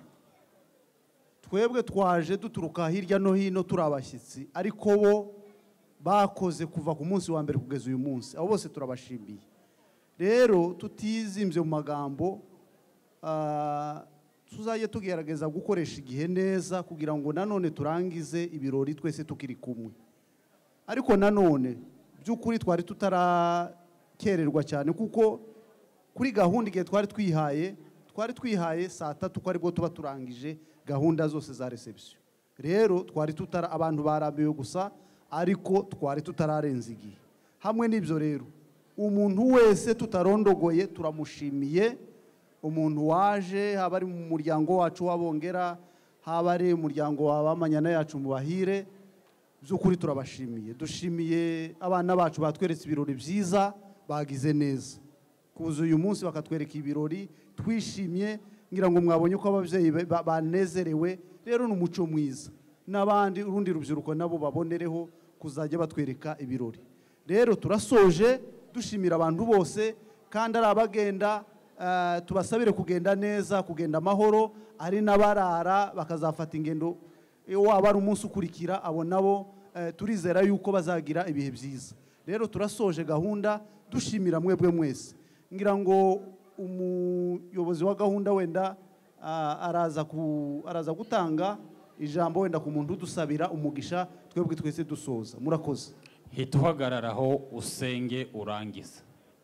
Reka dusenge Imana. Muhaguruke mwese, umuntu wese ahaguruke aho yicaye, dusenge Imana. Dusenge. Mana nyiribihe, turagushimiye kuko ugira neza, dushimiye kuko izina ryawe ari izina rikomeye. Umuririmbyi yaravuze ngo izina ryawe ni umunara muremure abakiranutsi bahungiraho. Tugushimiye ku munsi mwiza w'ibirori by'abana bacu waduteguriye. Twabonye umugisha ukomeye, twabonye imbaraga zawe zikomeye, watanze ituze n'umutekano. Abantu bose Uwiteka Nyiringabo watugiriye neza. Rero tugeze mu mwanya wo kugira ngo dusoze. Twebwe tugiye gutandukana, abantu bagiye kuja hirya no hino, ari abafata ingendo. Mana turabasabiye kugira ngo ubwo bava ahangaha ubayoboro bagirire neza, ari abasigara usigarane nabo. Twebwe twese tuzongere duhure dushima izina ryawe. Urakoze kuko tugiriye neza, urakoze kuko twumvise ni mu izina rya Yesu bisabye mwami wacu.